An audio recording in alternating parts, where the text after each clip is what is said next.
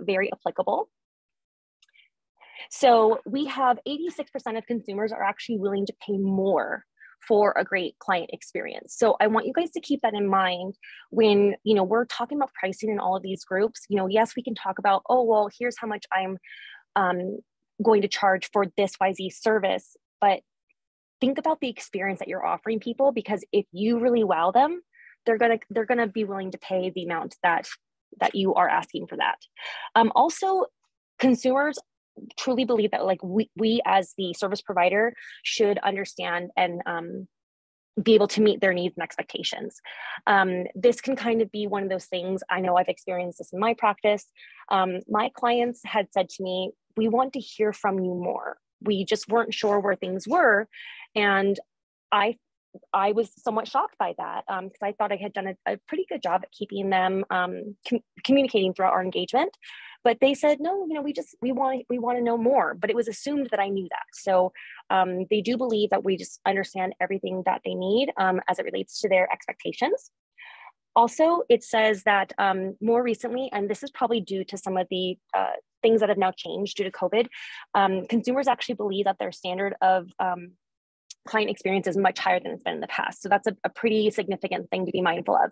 And obviously, 79% of millennials, which is the population coming into their careers here and are the ones that are making money that are going to be, taxpayers for many, many years now. They're more likely to make purchases from businesses with a mobile customer service portal. That is one of the benefits about TaxDome. It is a fully functional app. So once they download the app on their phone and they connect it, they almost never have to log back into the system on desktop. So it's great that TaxDome offers that. So let's kind of go into a quick little exercise for how your client should feel. This should be very, very quick, but I want you to choose 3 words. Oh, excuse me. Let's go back. I want you to choose 3 words for what you want your clients to feel. A lot of the times I see people say they want their clients to feel informed, educated, supported. And I want you guys to, by all means, you're welcome to put this in the chat, but I want you to think about this because that defines a lot for how you're going to set up your engagement with your taxpayers so that they feel all those things that you want them to feel when it comes to working with you. So think about those 3 words. If you guys want to put them in the chat just to give everybody some ideas, feel free to do that. So a little bit about kind of our profitable and peaceful practice model. So a lot of you guys might find yourself in these different cycles of your practice. So the first one is this, I would consider this highly manual, disorganized, high client focus is actually probably the status quo for most firms. Their clients probably really love them, but there's so much that goes on in the background that maybe they're not aware of from a disorganizational level. So it's where most people are. We call it the status quo practice. When you get down here where we have someone who is not only highly manual and disorganized, but now they have a really low client focus, this is what we've referred to as a withering practice. These clients are leaving them because they just cannot get their stuff together. So we find that people who have very manual processes and don't have any organization in their practice, they're going to see that their practices are dwindling. Are you guys not seeing, you guys don't see anything? Oh, the screen's on, okay, excuse me. So next what we have here is what we refer to as our idle practice. So this is a practice probably where a lot of you guys might start out simply because you are learning about how we need to improve our client focus. So this is a practice that is starting to embrace automation. So they're naturally going to feel and present to be more organized to their clients, but it's still very much low client focus. So this is, this is not going to scale. If you don't change the focus to your clients and make them feel like you guys educated, empowered, you guys are giving really, really good examples of how you want your clients to feel. We need to take these 2 things and switch this over to what we refer to as our prosperous practice, which is automated, highly organized, and high client focus. So this is where we want you guys. It is the corner of profitable and peaceful. You have a automated practice, you're organized, so you're efficient and you're saving time, and a lot of the focus is on how your clients feel. This is how you scale. You scale by meeting the corner here of profitable and peaceful. So let's talk a little bit about what automation is and how do we use it. So automation is the creation and application of technology used to monitor and control the production and delivery of products and services while minimizing human involvement. You've probably heard all this before, computers are going to replace accountants. Not true, but we can definitely replace elements of manual processes in our firms with automation. So let's go over a couple of examples of automation that you guys probably are already experiencing. And automation is not something new, although it has become more of a buzzword when people are talking about automating your practices, automate your tasks, relieve yourself of admin stuff. But really, automation has been around for a long, long time, and we experience it all day, every day. So our motion detecting lights, you walk into a room, a motion detector realizes you're there and it turns a light on. It was not required for you to turn the switch to turn the light on. Automatic transmission vehicles. Also, we have automatic shut off on our electronic devices. Those of you who love your flat irons and your curling irons, if it were not for the automatic shut off, how many of you would burn your houses down? My hand is raised. Also, some of the marketing emails that we receive, yes, there is the manual creation of those emails, but still we are able to schedule those and have those triggered at a time where a computer tells us this is the best time for your audience to receive XYZ message. So there's a lot of automation that we're already experiencing every day. So let's briefly go over how we start the automating process, because I understand the demo is probably going to be more beneficial for you guys to really see it in process. I have an example client set up where I will show you guys both the client and practitioner side, and just to give you an idea of what we can do. So hopefully I will touch each of these points. So here are some things that we can automate that we are able to utilize automating here in TaxStone. You can automate your emails. So automating emails is really more than just sending a message. This is going to allow you to send the right message at the right time in front of the right people without the manual having to remember to send those things. So every marketing email that you guys get, that person who has arranged those automations to trigger has done that with significant intention to make sure it gets to when is the best time you're likely to open it, and with hopefully a message that is going to get you involved and engaged with their product or service. So invoicing, automated invoicing, it allows you to process payments without having to worry about maintaining AR or issuing a receipt.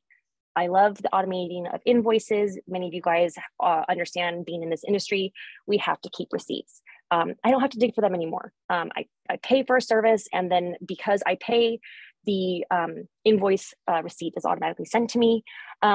You'll also find that automating your invoices is going to significantly minimize the errors, and it's going to speed up the way your clients pay you. Studies say 90% faster. So this is pretty significant. So if you're not already automating your invoicing, I highly recommend that you make that one of your focuses. Let's talk briefly about e-signatures. Those of us who need to collect e-signatures in order for us to get e-file authorizations from our clients, or just other signatures such as our engagement letters that we need to have signed. So signature automation, it makes use of e-signatures and digital signatures to approve and validate documents. So instead of putting pen to paper, your e-signatures allow you to legally bind and digitally stamp on legal documents. So signatures that are done electronically, they are in fact legally binding. Adobe has a really good explanation for the law that is behind that. I don't have it with me at the moment, but they do have a really good explanation as to how electronic signatures have become kind of the status quo, and they're legally binding. So anyone who says, oh, but I can physically sign it, might fall onto their sword here, because it is now legally binding. One of my favorite things that TaxStone does has to do with task management. So by automating this process, you're going to minimize the handling of simple tasks or a series of more complex ones. So this is going to also reduce errors and increase your efficiency. So when we think about our processes, think about the things that you do that are exactly the same every single day for every single client. We know that if we're going to take a tax prep client, we have our intake, we have an organizer, they sign a contract, they pay an invoice, right? Like that process is pretty much identical for every single client. So the more that we're capable of automating that like task management process, it's going to reduce errors because you're going to be doing the same thing every single time. It's going to be your guide, say every single time, A, B, C, D, and they'll all be, there'll be a record of what you've completed. And then my next favorite process in TaxDome has to do with the automation of collecting documents. So obviously we can't see a raise of hands right now, but I'm going to assume that everybody at some point has had difficulty getting a form or a document from a taxpayer that you need to prepare their tax return. So TaxDome comes in and makes it incredibly easy where the taxpayer can scan a document using the client app, which has an integrated scan function. So they can take high quality scanned document copies to send to you through the app. So they don't even have to log onto their computer. It minimizes the amount of time the taxpayer spends doing these things that just annoy them. So I do love TaxDome for the fact that it allows easy and efficient document collecting. Okay, so I'm going to go over a couple examples, which will later play into our demo here. So email automation is fantastic, and some examples for how we recommend that you use it in your practice. You can send a thank you email to a client after a meeting has concluded.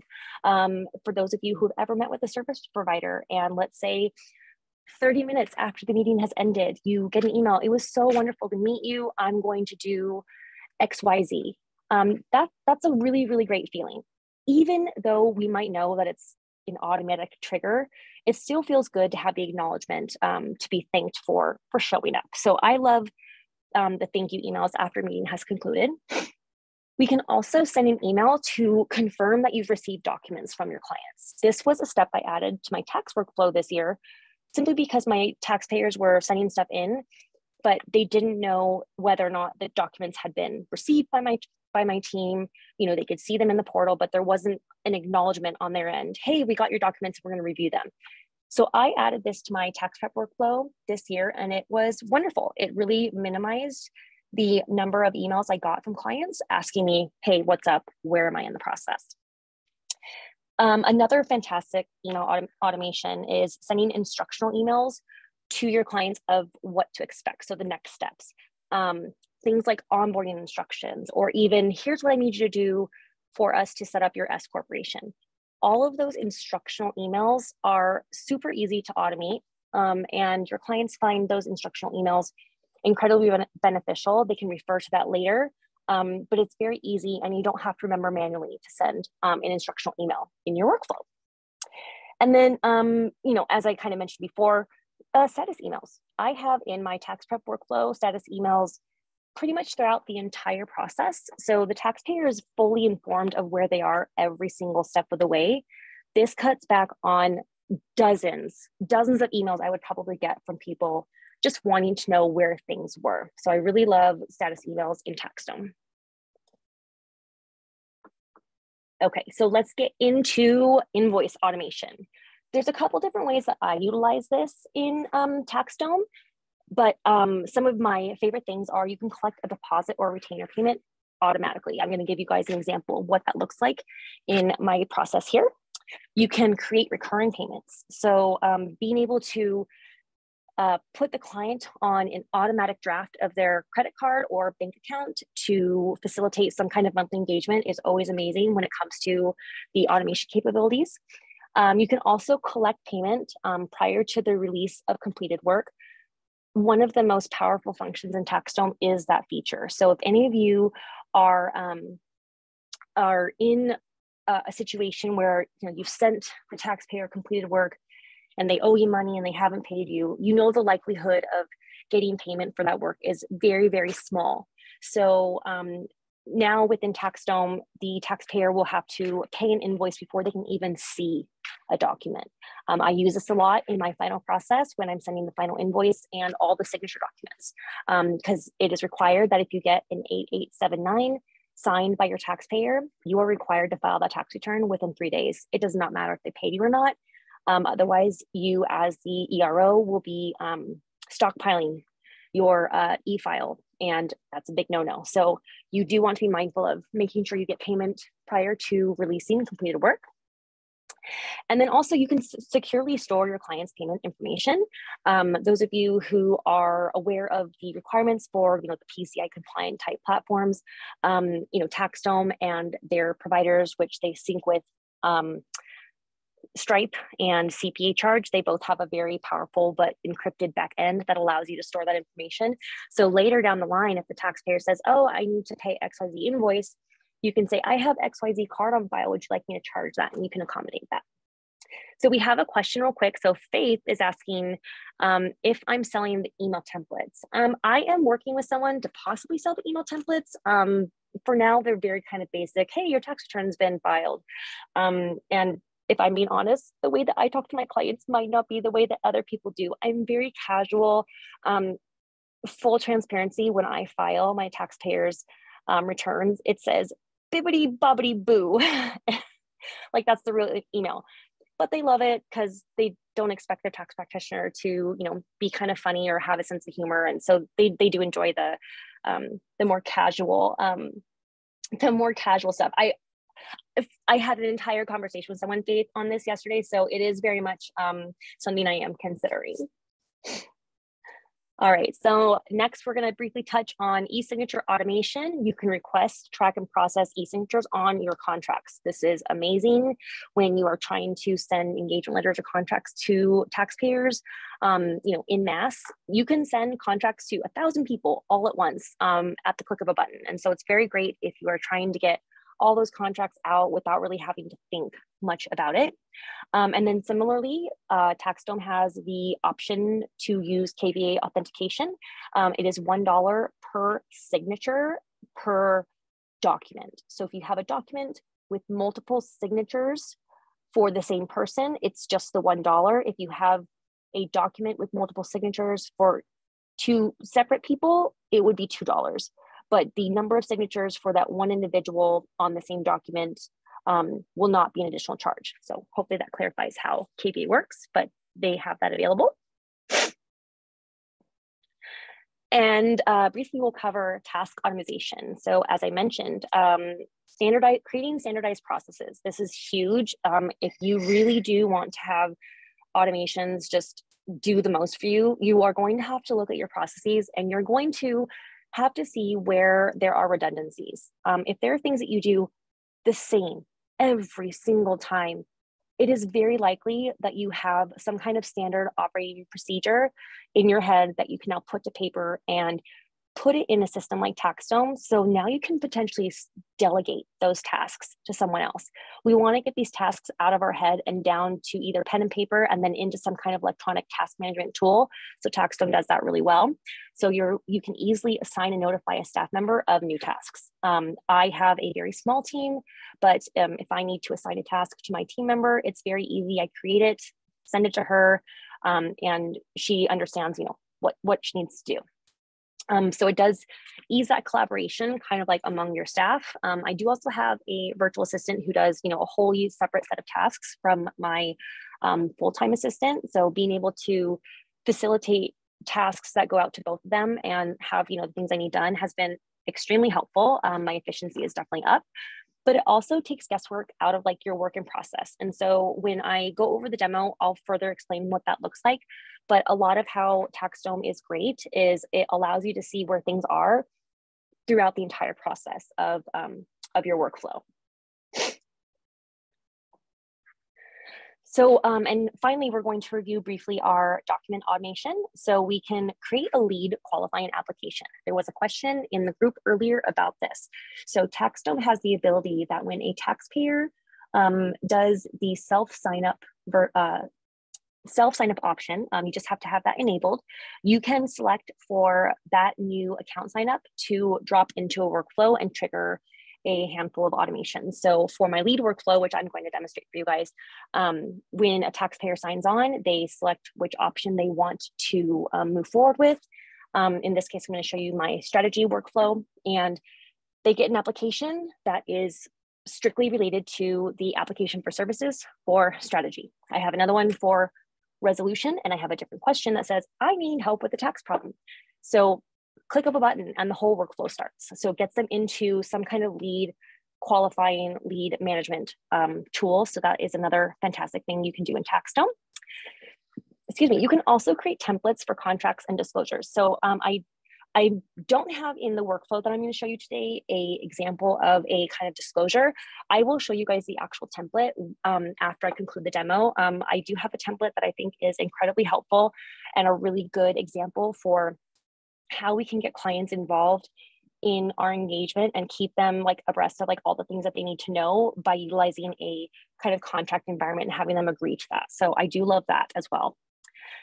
And then of course, you can also share yourself with your staff just at various stages in your workflow.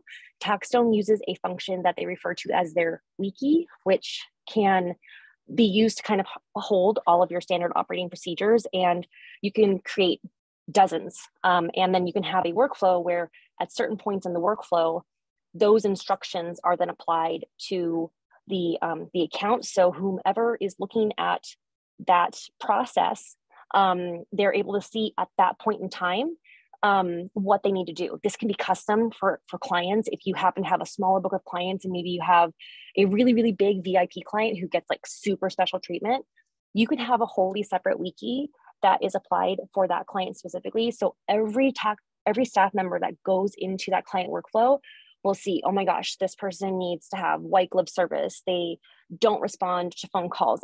You have to text message their assistant. I do have clients like that. So very, very helpful in the ability to share that information. So I'm glad I got the chance to show you something new, Chastity. Okay, so this is the conclusion of the presentation. I have just 2 more slides briefly to just share some information with you guys before I move on to the demo. But for those of you who are unaware of what our program kind of involves, so our program is intended to get to get you involved in the setup of TaxStone. We do not offer done view services. What we have discovered that while that is a need for some people, it doesn't offer the same understanding of how the program works. So it turned into longer engagements where support was needed. If something broke during the tax season, it was very difficult for the people who had it done for them to know where things broke and to fix it.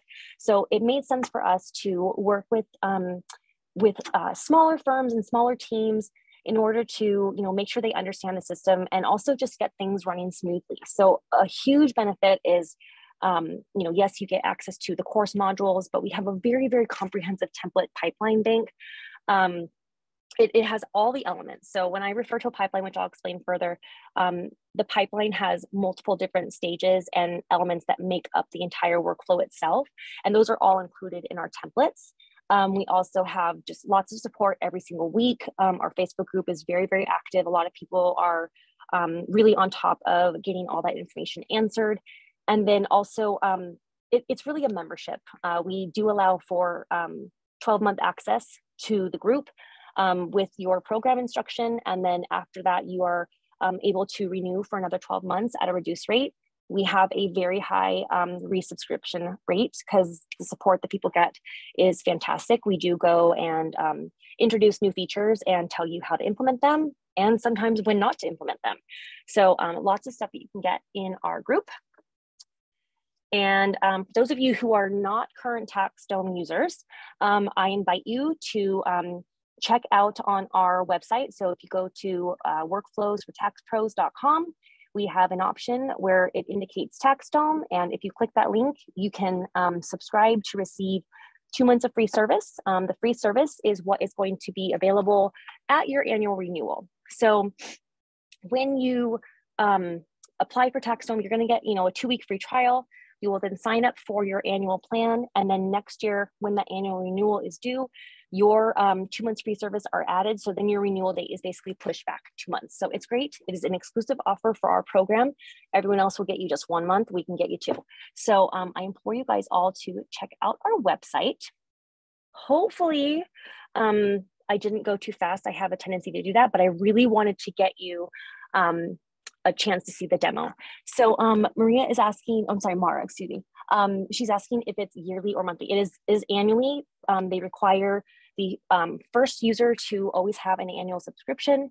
After that, you have the option to add additional staff members monthly for $75 per month, or if you pay for them annually, it drops down to that $50 per month average. So still very, very inexpensive for what it does. And I'm excited to show you guys what this does.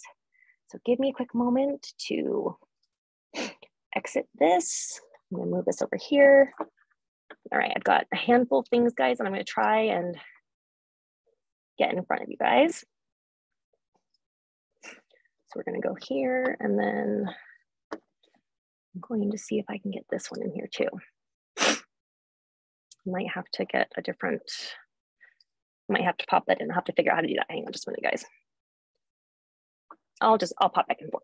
Okay, so I'm showing you guys an example here of a test workflow that I put together, or this is my test client.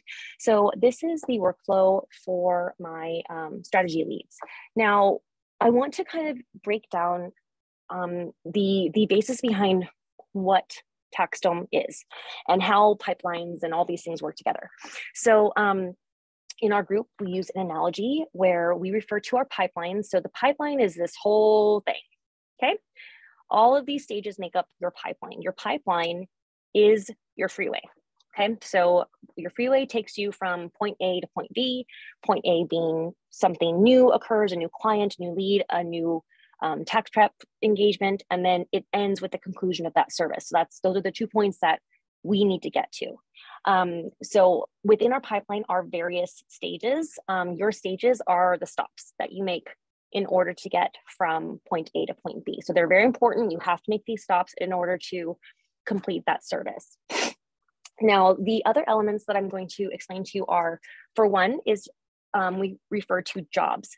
This little guy here, this is the job or the job card. So when a job is added to your pipeline, it's the car, and the car kind of drives among all of these little stages, right? Makes all the stops, but the car doesn't drive without fuel.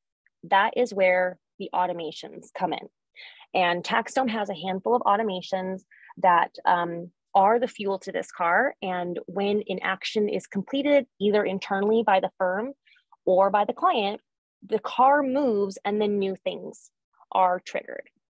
So because of the way that I have this set up, let me see if I can get this. I've got to make adjustments on my computer. Give me a second, guys. That'll work. There we go. And then I can pull this here. Okay, great. Just 1 minute, guys. I'm gonna put this back. I have some weird setting on my computer.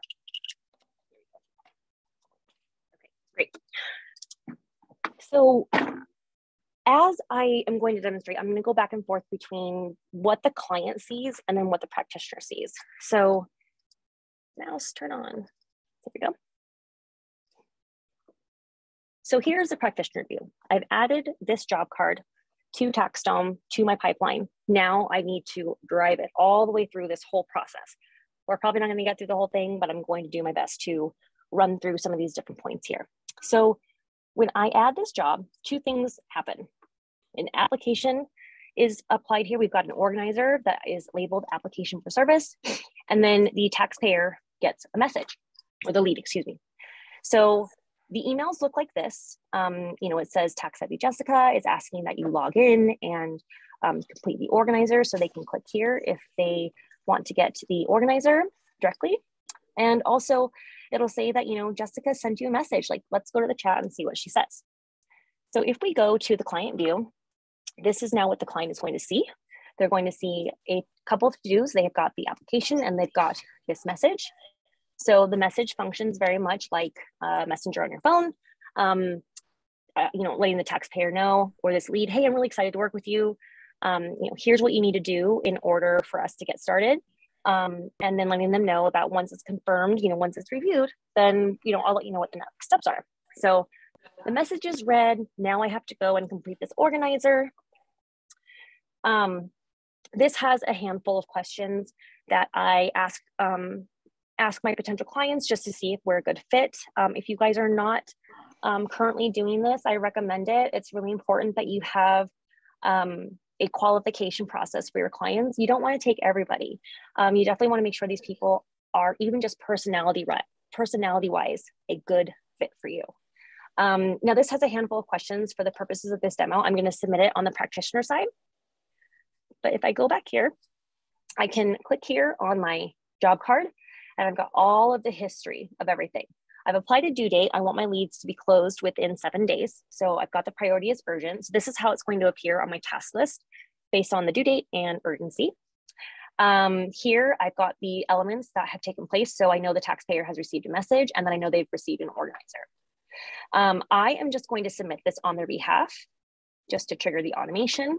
So as a practitioner, you are able to submit an organizer on behalf of your taxpayer without it being completed. If you have items that are required, you as a practitioner can kind of override this, but the client cannot. But I'm going to submit this. It's going to warn me that there are unmarked items, but I want to get it submitted because that is now going to change a couple things for us. So I'm going to refresh this screen for you here. So now everything, oops, sorry guys, get my filter back. Thankfully, these are all leads and not clients. All right. Don't know why I can't fix that. All right, putting this back here. All right.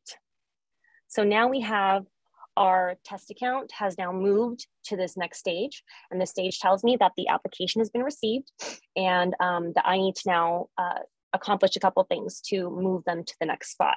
So I've got 3 little triggers here. A task has been created. I'm asked to include a task for whether or not this lead is approved or not approved. And then the client receives an email. So they've completed the organizer. If we go here and I refresh my test email here, here's what the email looks like. Now, TaxStone works by syncing with your email service provider. So I have my fancy little signature here. This is completely automated, but it appears as if I sent it. So I love that TaxStone allows us to use dynamic signatures. If so, this is Y-Stamp. It's great. You can embed that, and they're really, really fancy. But this looks like I sent it. I know this is a little bug. They've changed something recently, so we've got a little bug report there. But let's go now to those other items. I'm going to click on this again. Again, all the history is here. So I can tell we have an organizer, a message, and now I have 2 tasks. So the first one is review the application. I would go in, I'd see the information that they provide, and I say, this is a good fit. So I'm going to act as if this person was in fact a good fit. So I'm going to complete this review application, and then I have this other tag. This one says to either add the tag approved or not approved. I'm going to click here. And this is where another way that TaxStone really shines. TaxStone uses conditional logic. The conditional logic works by confirming whether or not an account meets certain criteria, typically a tag or set of tags for certain automations to trigger based off those criteria. So in my lead workflow, by using the approved tag, now when I move forward, this taxpayer is going to, or this lead, I should say, they're now only going to receive emails and the like related to that approved message. If they're not approved, they get a denial email. So without having to do much more than simply add a tag here, I'm able to now completely change the message that this taxpayer is going to get. So I'm going to mark completed. So we're going to go back. And so now it's moved automatically here. So because this taxpayer was in fact approved, I want to give you guys a little insight how the conditional logic works. This is 6 potential triggers, not 6 things that triggered. So in the event that I had the tag not approved, the lead would get a, we're not a good fit, sorry, here's a potential referral if you need it. In this case, they were approved. So they're going to get an email that requests that they set up their appointment. And then I have 2 possibilities here for tasks. I have one, if they're not approved, to archive the account. And then I have a task to just confirm the appointment, simply because TaxStone doesn't yet have a perfectly integrated calendar, which is no big deal for me. But then we have an account tag is just updated. So when I'm searching through really quickly, I can see where that person might be. And then we also have some possibilities if there's another another discovery type. So now I just want to give you some insight to what it looks like for the taxpayer. Yes, so absolutely, it does take some time to build this. Probably the biggest benefit, and I know I have some of you guys in my program, the biggest benefit to our program is all of this work that I'm showing you guys is what I've built. So you're literally taking all of my production time and hours in making sure all these run smoothly and everything tests to be perfect. And you're getting it in like this perfect little package where you just have to make some edits as it relates to how you speak to your clients. And the time it takes to install the workflows that I create, it cuts it down from, mind you, some of these workflows take me weeks to develop. You can install them in an hour, sometimes 2 hours, especially if you're just really familiar with the building process. But that's a huge, huge benefit to our program. So not to just keep promoting myself, but everything you guys are seeing, you get in our program. They're included in our templates. I develop new workflows all the time. And I go through the process of testing them and making sure that they work before we give them to you guys. Okay, so another example, this is what the approved message is going to get. They're just letting them know I want them to book their discovery call. Nothing's going to appear on the client portal because there's no client portal related stuff. They just get that appointment request. I am going to mark here. We've got my new task. It's saying to confirm if the appointment has been made. I'm going to say yes, the appointment's been made. So now it's complete. They've set the appointment. Great. Now I have that the appointment is confirmed. So a couple more triggers, right? I'm going to complete my discovery process and I'm going to conclude the appointment. And at the conclusion of the appointment, I'm going to ask them, do you want me to send you a proposal? They're going to say yes or no. If they're going to say no, then we're going to go to that same process, approved, not approved, because here I removed the approved tag. So there's not the likelihood now of being potentially mistakenly approved when they were not. So we've removed the tag, but I have kind of the same thing. The tax discovery is complete, and I'm going to do this approval. So let's go back to my tags. Our discovery is complete. And I'm going to add a new tag here. Now we're reapproving them because now they've gone through the discovery process and they do want a proposal now. So we're going to no idea what she's doing. Add a tag. Okay, so now they're reapproved, different approval process. Okay, I'm going to go back here and I'm just going to mark that task complete. They have now been reapproved. And now they move here. This is, guys, this works in the background. I literally do hardly anything aside from a few button clicks. In this stage, we have either the discovery has been complete, so they're approved. They now get an email that says, I'm really excited, I'm excited to work with you. I'm working on your proposal, keep an eye out for it. You know, based on our conversation, you know, here's what we've determined is a good fit for you. So next, and I literally did these additional tasks like an hour before I got in this presentation because I really wanted to show you guys some cool ways to use TaxDome to be able to facilitate proposals if you are able to standardize some of your processes. So I'm going to go in here. We're going to click on our lead here.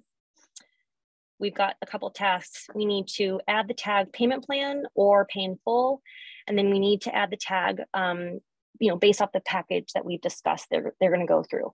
For the purposes of this demonstration, I'm going to include the strategy tag and the payment tag. So I go here, I'm going to do strategy and payment plan.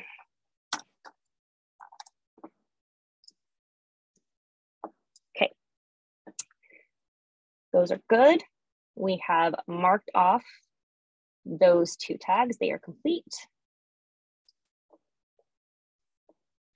And now the taxpayer has been sent their proposal.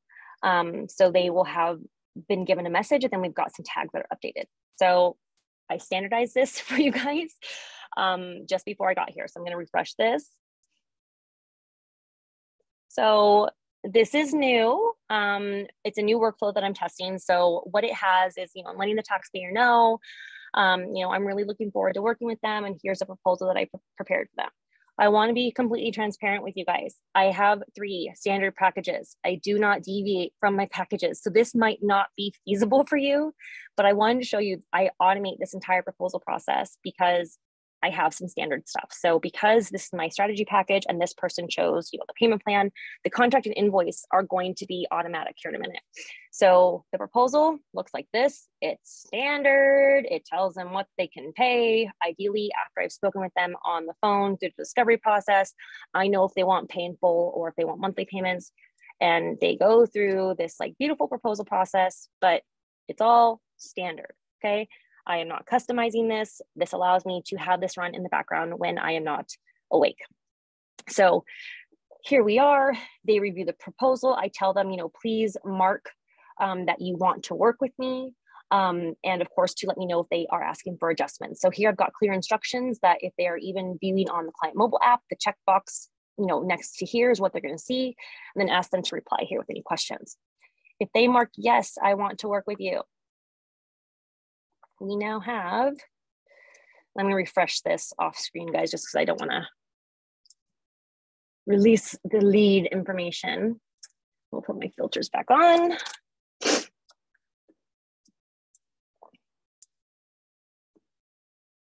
Okay. So now the client approved the proposal by clicking a button. They now have a contract and an invoice sent to them. And I have the contract and invoice that goes out based on these tags. So they get an invoice and they get the contract based off of the tags. So they chose the payment plan and then they chose, so they'll get the contract for the payment plan and the invoice for the payment plan. They also get an email telling them, I'm really excited to work with you. So it says here, thank you for approving your proposal. I've sent your contract and your invoice, go ahead and log into your proposal and see what they look like, or your portal. Here's what they get. They get an invoice. They chose a payment plan. So my payment plan is 12 months at $750. They only have to pay this first one. Once this is done, I go on the back end and I set up their recurring payments to take place every day on the 3rd of the month.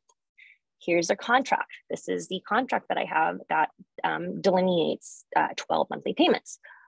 It's all automatic because I have this one, so it only goes out when the payment plan is chosen, and it explicitly explains the different payments. The taxpayer signs it, they pay their invoice, and then that moves to that next stage. So in order for the automations to work, I'm going to first just unlink the invoice, because once I sign the contract, it should move it. So we're just going to sign this, all my fun legal verbiage. I will be making templates for the contracts at some point. Someone asked me to do that. And then I sign, go back here. It's still going to show the invoices I'm paid, but it's no longer connected to the workflow. And here we've moved to new client information sent. So I have a whole bunch of stuff that goes like all the way through, right? So my onboarding process is included here. This next step is the client receives an information request. This is very cute. I recommend if you guys don't have this, maybe consider adding this to your repertoire. But here I let them know that I'm excited to work with them and just letting them know what to expect with this organizer I need completed.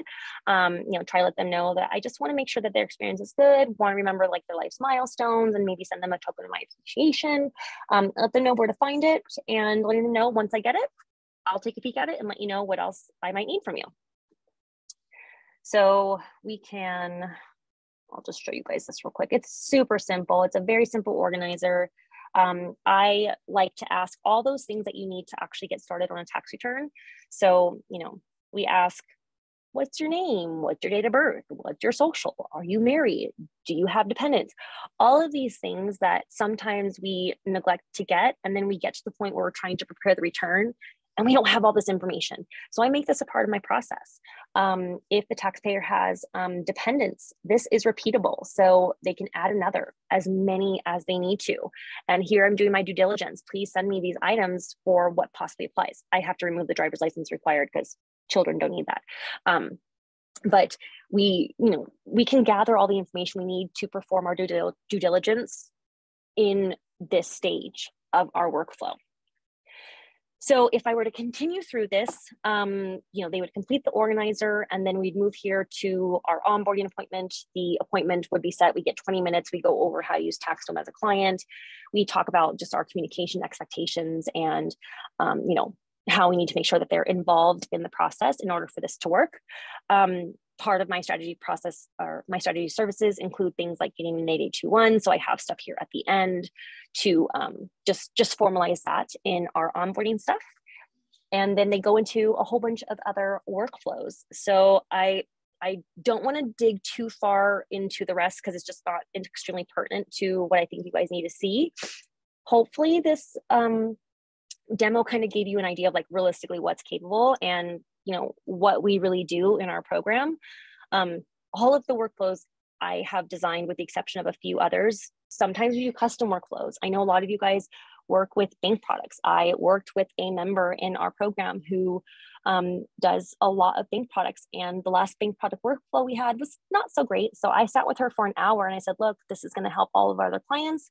So here in the next couple of weeks, I'm going to have that available. So if you have bank products, we have a whole kind of qualification process in order to track where the bank products are, but also to accommodate other means to maybe get payment if, let's say, someone has an offset or the bank product isn't approved, ways to accommodate that as well. So lots that can be done within TaxDome. I understand you guys may have questions, and I'm happy to answer them. I want to just go through one quick little thing before I move directly into questions, because this is like information overload for you guys. I had mentioned previously that you can utilize contracts as a way to communicate like short, actionable kind of agreements with your clients. If you guys are not doing this, I highly recommend it. This is not a template that I gatekeep. I will happily provide you this in the group. I'll just post it on a post and you guys can take it as you will. But I have a agreement to respond timely. So I have one here for business, but I want to show you guys the individual one. This has really helped me to make sure that my taxpayers understand like what the intention of our engagement is and all the deadlines they need to know. So every client gets this. Before they do anything with me, they have to agree to this. Yes, I could bury this in my engagement letter. The problem is if it's buried in my engagement letter, most people gloss over it. And it's really important that I get this information in front of them. I did this last year, and this form saved my butt when a taxpayer came back and said, I didn't want you to file an extension for me. I had given you all my paperwork and I thought you were going to file on time. And I clearly showed all the information, the date she signed the agreement, the date she sent me everything, and how that was beyond the date that I had set for when I need these documents, and how she refused to even do certain things in the engagement, which is what prohibited me from getting her return done on time. I sent that to her and then she shut her mouth because I came with receipts. Okay. I came with receipts. So this is great. I will put this in the Facebook group. I do not gatekeep this. This is super helpful. So this is explicitly for like our agreement to respond timely. So we're laying the foundation for what kind of relationship we want to have with our clients. So mutual respect. Our job is very much deadline sensitive. How awful is it for a client to send you something at, 9 p.m. on the deadline day and still expect that you're going to file on time? It's an absolute abuse of the relationship. And so I like to say, look, we have deadlines, you have deadlines. We all just need to work together in order to meet them and to making sure that we have a successful engagement. So I am very, very heavy on when I need things. My business clients get 1 month earlier that they need to send in their documentation, or else they'll be placed on extension. Also, you guys do have to have consent from your clients before you're allowed to file an extension. You cannot do automatic extensions. If you do, you need to have a consent of some sort. And so this is my consent to file an extension if they don't meet my deadlines. I do like to provide a couple of new things, just letting them know that I'm not doing rush requests any longer. That was something that we previously would allow, but we found it was really kind of inappropriate to push all of the other clients who took the time to get in first and get us the things that we need when we ask them to just prioritize someone else simply because they want to pay more. It just didn't feel right. So now we let them know that it's more important for us to work on a first in, first out basis. And so we're not going to be able to accommodate those rush requests. And then also just reiterating, the extension is not to extend the payment date. It's an extension to only file the return, giving them all the information, letting them know, like, we're not responsible for your late penalties. This is when they have to be paid. I'm also not responsible for giving you the amount that you owe before the due date. That is what the year-end review is for. If you have clients who say, well, I didn't know what to pay because you didn't tell me, that's poor planning on their part. These taxpayers, in many cases, if they are going to have a balance due that is similar because their income situation is similar from before, there's possibly estimated tax payments. Also, tax professionals are everywhere. There's no excuse for anyone to say, I didn't know what I was going to owe in taxes because my tax guy didn't tell me.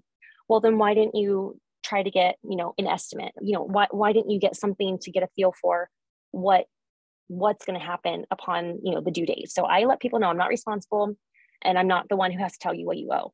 If you missed the year-end review or you didn't make your estimates, then you better not dilly-dally and take forever to give me your stuff. And just remind them, like, this is a contract, and they're agreeing to deliver this. And if they can't, they're consenting. They're consenting for our office to file an extension.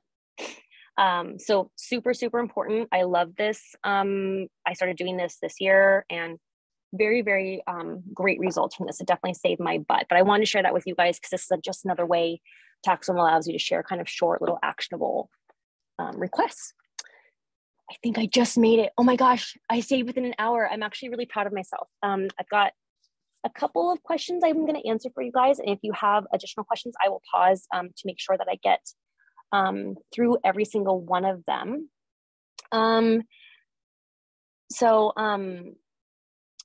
Someone's asking about, sorry guys, I can't see. I don't have my Zoom on, and my glasses are not helping. I have to get new glasses.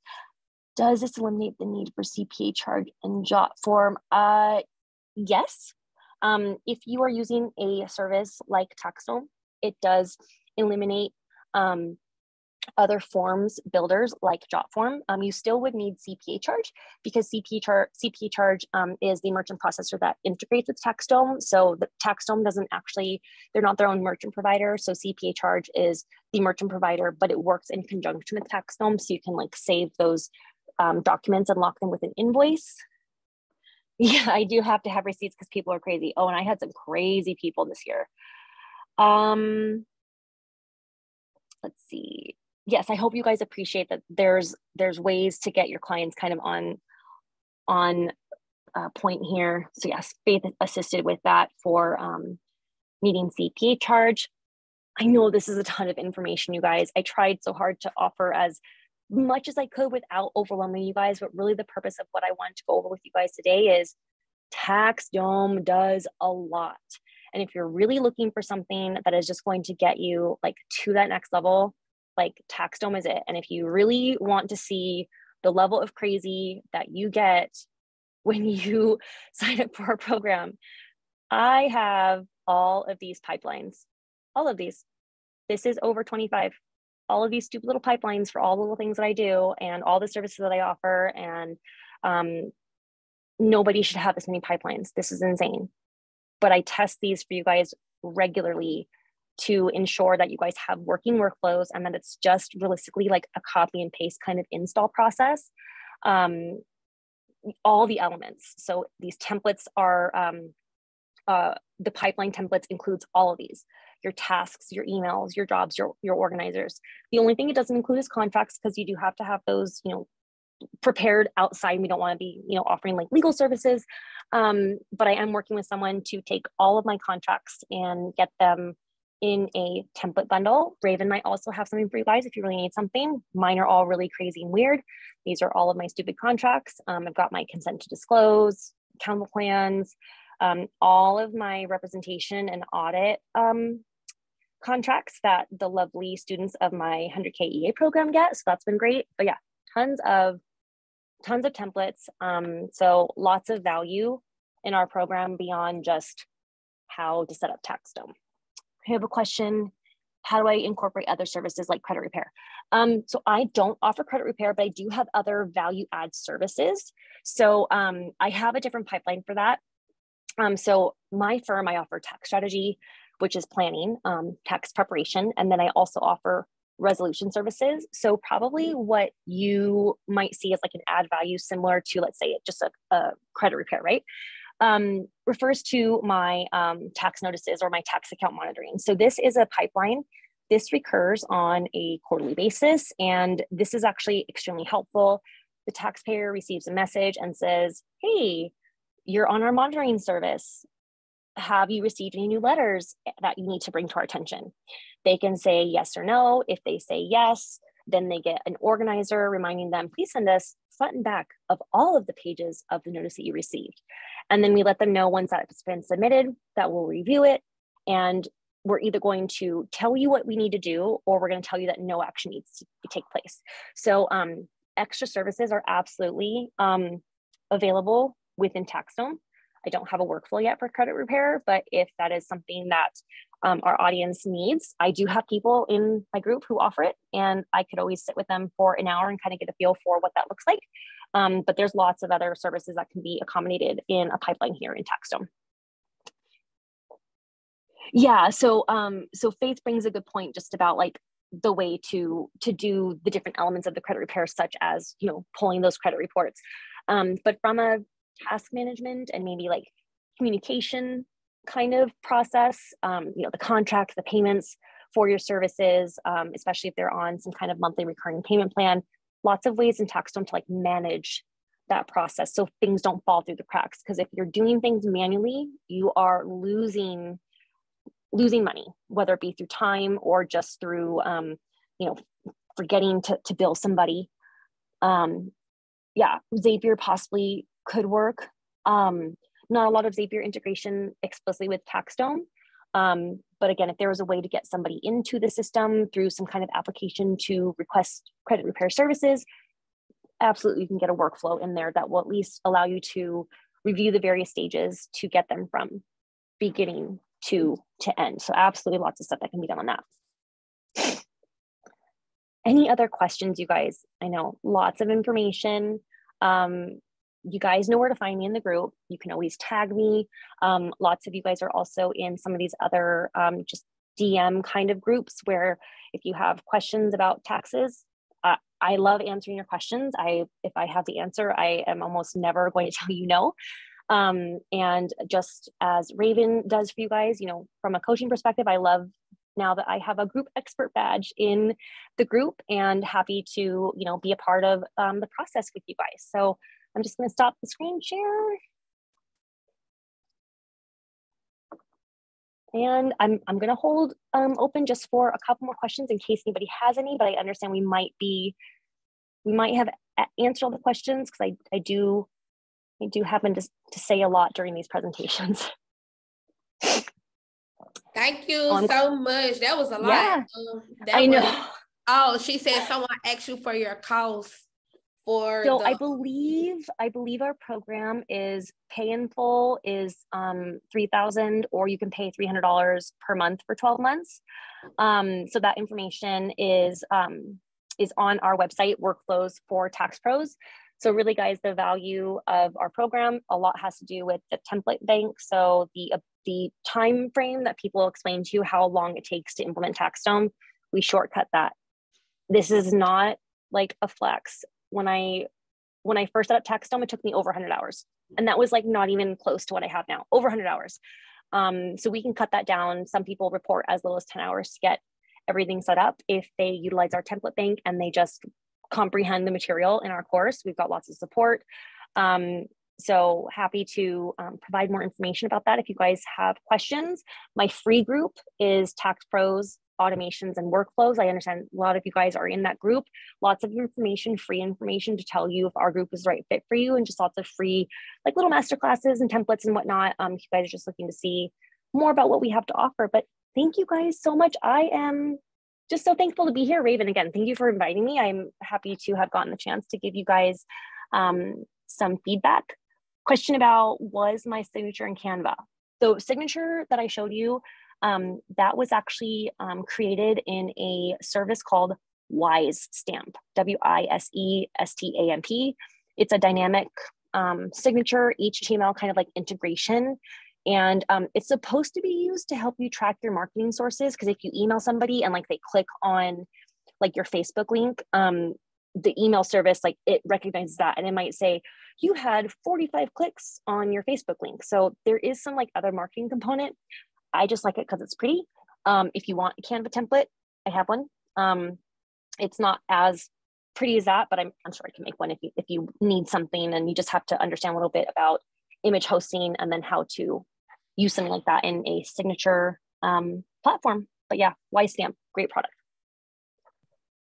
Thank you so much, so much. I actually learned a lot about TextDom with this presentation because I never really used TextDom before. I guess because I don't really have the time to kind of build it or whatever, and it was kind of a learning curve for me. Like, I ain't even gonna lie, I got ADHD real bad, and it took me so like a long time to even sit down and see what each of those symbols are, what it stands for, and I just couldn't. I think I did like 4 different free trials. I tried it and I couldn't do it, but the way you broke it down, it made it very, very simple for me to understand, and I liked it. I'm glad that I was able to sit here and watch it as well, because I got a new understanding on it. So thank you for that.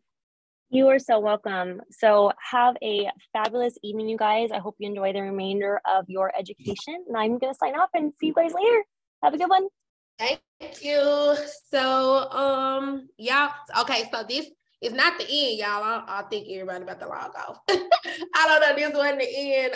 We really was supposed to go first. I was supposed to go first, and then she was supposed to go, but we kind of got our times mixed up. So some of the information that I'm gonna go over, she kind of already went over some of it. So I'm gonna kind of speed through it a little bit, but I do want to do this because I want to stay on my schedule so that everything will flow together. But today, what we're going to go over for this part is with workflows and onboarding. Of course, you guys know that this is one of the biggest parts of your tax prep process. So you have to make sure that you have some way to keep everything organized, to keep everything in one location, and to keep, number one, our biggest thing is to keep this stuff secure. Especially because there's so many people that's completely virtual, or they do things virtually and maybe see people in person just by request. So if you are one of the ones that do things completely virtual, then you want to make sure that you have a professional process and something that will keep you from having people DMing you W-2s, they emailing you this, they text messaging you this, and all that stuff. It kind of make you go crazy. Like, I don't know if you anything like me. That was how I started out. When I first started out doing taxes, people was dropping me ID, social security cards, all their kids' information in my Facebook Messenger.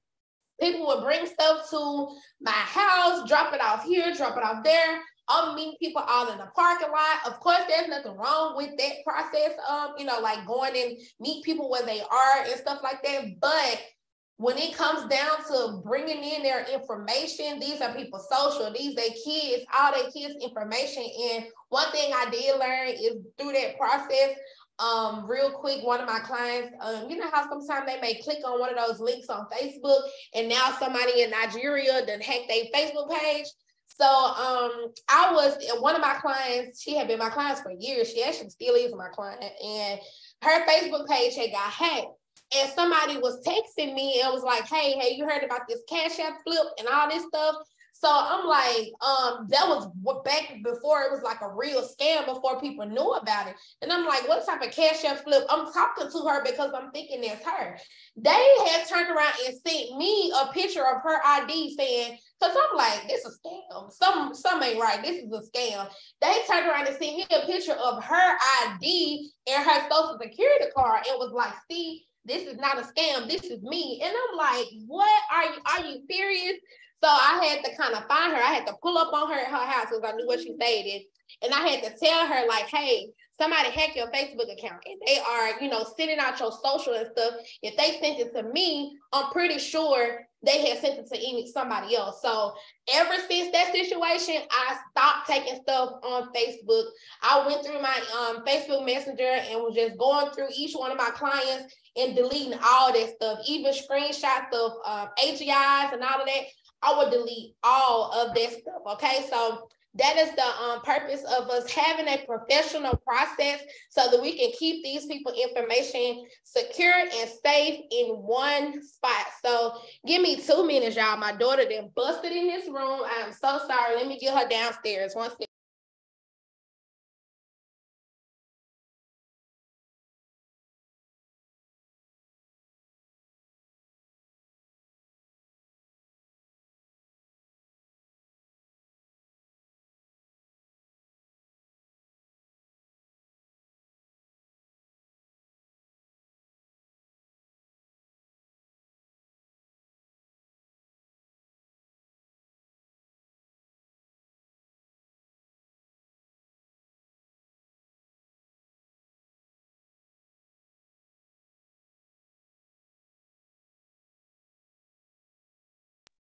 Okay, y'all, I'm sorry. I got a busy 3-year-old.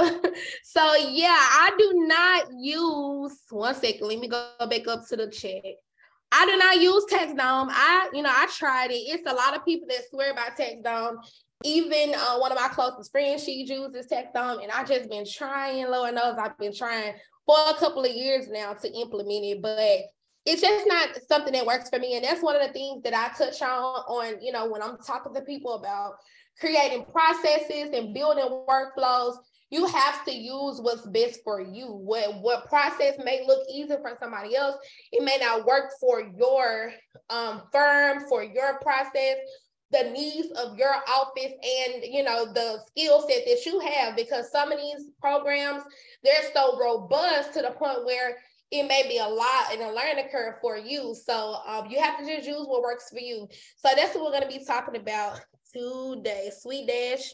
Yeah, SweetDash is definitely great. Let me see. Way easier. Text prep workflow is always way easier. Oh yeah, I think I did get a demo of her text prep workflow when I very first met her. So it's real quick. We got like another hour.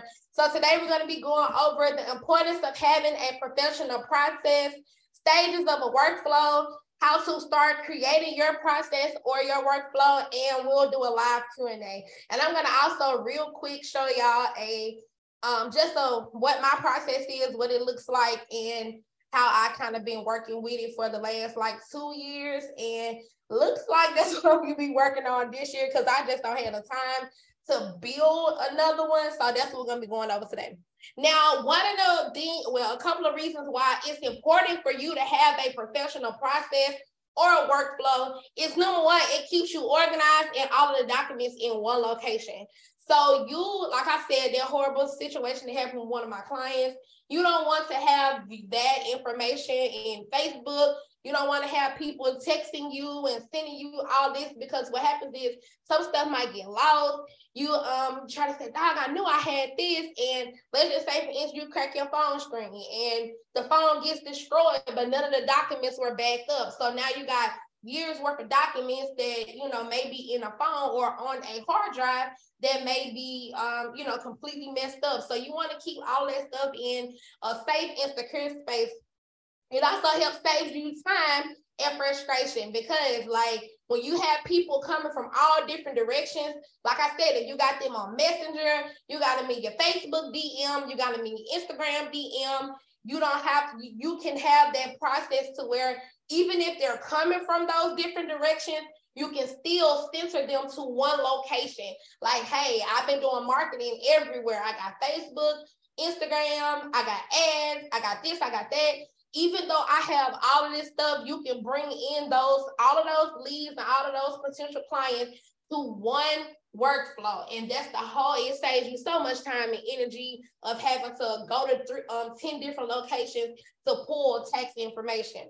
It also keeps your office streamlined, because when you're dealing with a workflow or even having it automated, it keeps everything like I saw on her slide, she said having it like a lean, mean tax machine. And that's exactly what it does. It keeps everything in order so that no matter who comes into your firm, even if it's you right now as a single preparer or a single preparer firm, eventually you will want to grow. So when you are able to grow, and even whether that's growing with having preparers or having employees or having clients, Because one thing about it, when you're starting at a you just starting to learn how to do taxes and you're getting your clients, not everybody jumps out and get 100 and 200 clients as their first like couple of years. It takes time to build that. So of course, a smaller process may work for you, or having people sending you documents through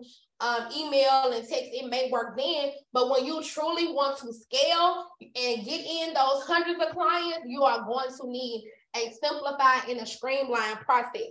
And it also allows you to keep your office in compliance.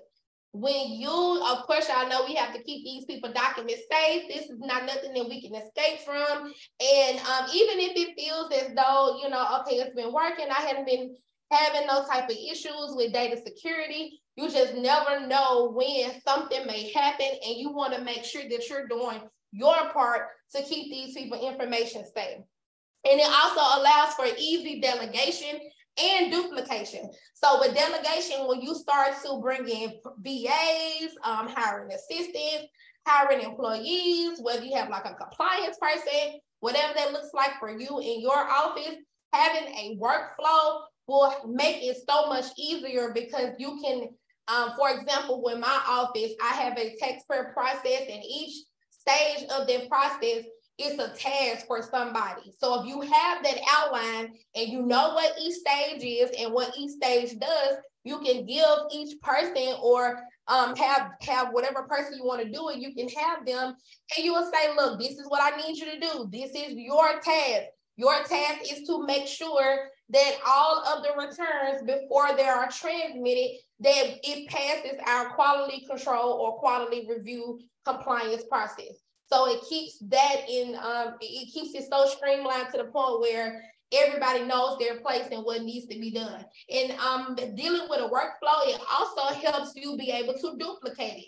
So that doesn't mean that you'll go out building workflows for people. For other people, it means that, hey, if I want to expand, so for example, a lot of people are starting service bureaus. That's like one of the, when you start to do taxes and you feel like you can take it to the next level and do service bureau, when you have a workflow that's already set, you can and then send that workflow and have your downline copy that same workflow. So when you start to teach them, this is the way that you teach them using what you know. So that anytime you see somebody talking about like blueprints and stuff like that, that's their workflow that works for them, and now they're teaching you their workflow.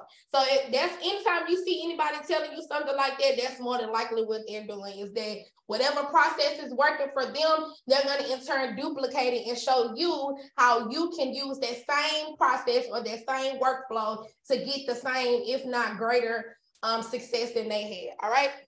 Now, what does a professional process or workflow look like? Number one, it's seamless, which means you are able to move from step to step without having too many problems or interference.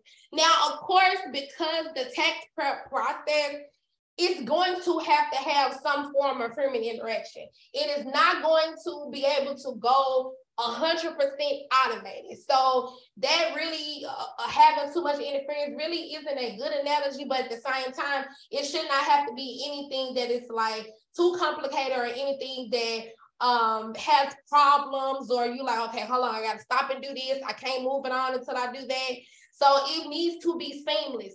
The next thing that your workflow needs to be is uncomplicated. One thing about it, these people want instant gratification. If it's too complicated, they may say, forget it. If they go to your site today, or if they go on your Facebook page and let's say you post your flyer, right? And somebody is attracted to your flyer and say, let me see what she's talking about. Or even if let's just take it a step further, they see your flyer and they say, dog, I want her to do my taxes. Let me look and see how I need to get started. If you can't take them from them wanting to get you to file their taxes all the way up until their tax prep process, if it does not flow seamlessly, or if it's too complicated, you very well may lose them as a client. In 2022, the chances of somebody having a printer and scanner and all this, having to deal with those paper forms, the chances of that is very slim. 9 times out of 10, a lot of people are looking for something that's like really quick, an app they can download, some for like a form that they can do online straight from their phone. They just snap a quick picture and go. If you notice, like a lot of the competition, the big competition, they have those types of programs to where I think what is TurboTax, if you scan the W-2, it can like auto read and all this stuff. So even though we don't have that type of technology, and we don't need to because we're performing that service for them, we still need to be able to compete with the ease of it. Because if our process is so difficult, or if it's something that is not in competition with the big chains, then ultimately we may lose them as a client. Y'all know there's no loyalty in this stuff. You can have a person that has been following with you since you opened, and it may be somebody else that comes along with an easier process that snatched them as a client. So you have to always remain current on what is going on, keep up with the times, keep up with the process and stuff like that, because it keeps you in an even playing field. And the next thing it needs to be is secure and compliant. Of course, same thing, just reiterating, you have to make sure you're keeping these people information secure as secure as you can. And you also, there are several things by Circular 230 and IRS guidelines that we have to follow when it comes down to dealing with this sensitive information. And of course, you want it to be professionally branded. You want your information, your logo, your name, your social media handles, all this stuff needs to be all over anything you do. Because what will happen if somebody see your flyer? Let's just say you get some business cards or some flyers printed up. It does not have your logo or does not have anything on there for your branding. Then a person don't know which way to go. They don't know whose stuff is this. The same thing, especially in a virtual world. Anytime you are putting out some piece of content, whether it is a picture, whether it is a flyer, a tax tip, you need to have it professionally branded so that people will know that it's yours, okay? Now, the next step, here's the different parts of a tax prep workflow.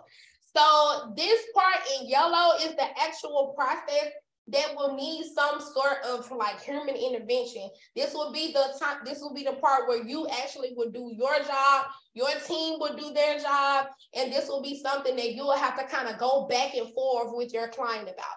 But the other part, this marketing, the lead, client acquisition, and onboarding, the good thing about this is most of that can be completely automated. This is where when people say I make money in my sleep or I get clients in my sleep, if you have that part automated, when it's time when you get ready and get up in the morning, you head to your office or you go to your workspace at your house and it's time for you to work, you should be waking up with clients at your whatever form you use, whatever system you use, ready for you to work, okay?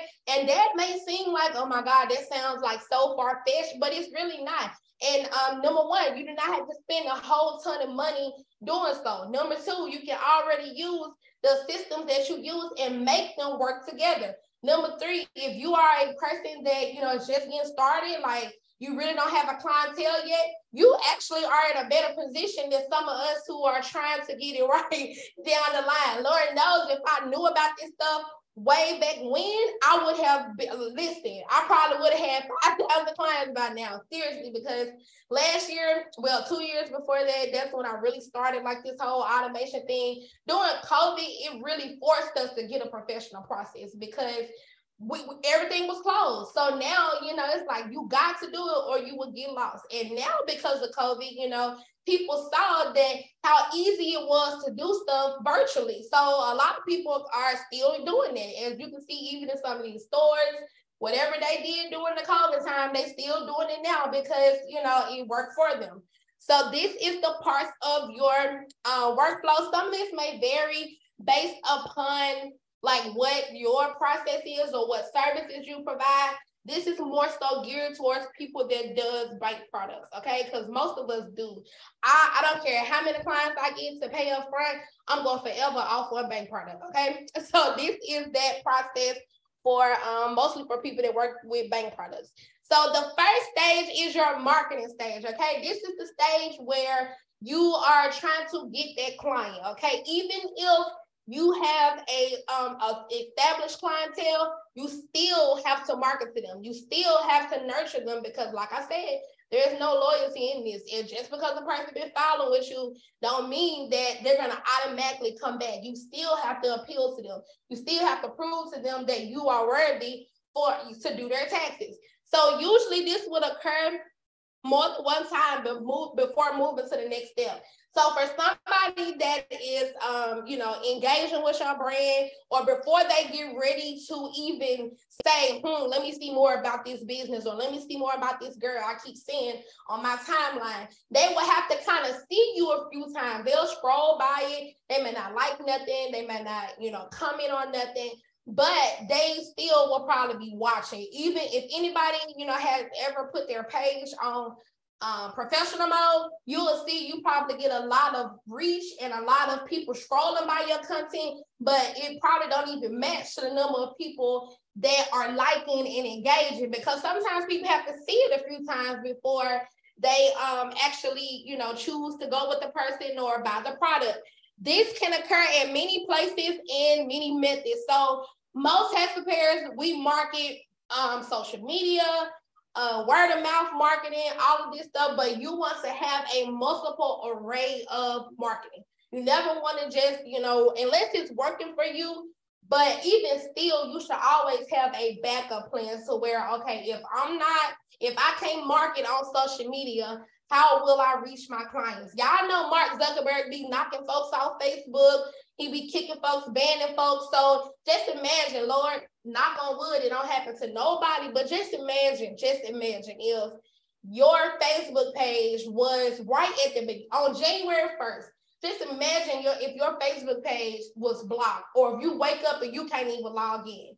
How would you reach your clients? How would you be able to do that if you don't have any other forms of marketing or any way to reach them? So that is always something that you have to think about. One of my friend girls, she just went through a situation where she lost her whole Facebook page. She had to get a whole nother one.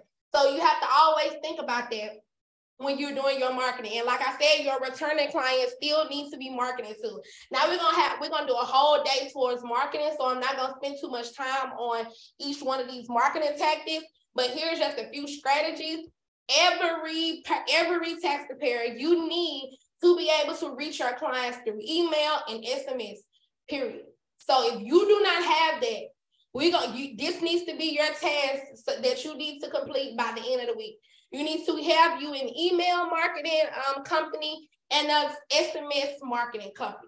Now, some of these providers, and we'll go over this on tomorrow, so hang tight before you go and buy anything tonight or tomorrow, okay? So just wait until the class tomorrow so that I can show you the different programs and how they work. But there are some that can give you email marketing and free for like 30 days, 60 days. So if you're a brand new preparer, or if you are a preparer that's on a tight budget, shoot, stuff is high as hell out here. So I get it. I completely understand it. You may need to wait until like the last week of December or the first week of January to do your free trial, because that can get you through the bulk of the tax season without even having to pay. Now, I would suggest in February or March, when when we get our big deposits, go ahead and purchase your stuff for the next upcoming season. So you can do it for the annual. That way you won't have to pay again until this next time when you get your next big drop. And that's another thing we're going to be going over on day 8 is financing and budgeting, and how to kind of, deal with us being seasonal workers. A lot of us get our money in one walk. Like, this is the most this is all we're going to get, honestly, from, and it has to last us the whole year. So I'm gonna bring in the person that helped me this year get my finances in order and learning how to do budgeting. He's actually a great financial manager, and he helps you like kind of get everything organized and comb through your financials. So he's gonna be doing a presentation on day 8 to kind of help and guide you as well on how to manage those, the type of income that we have.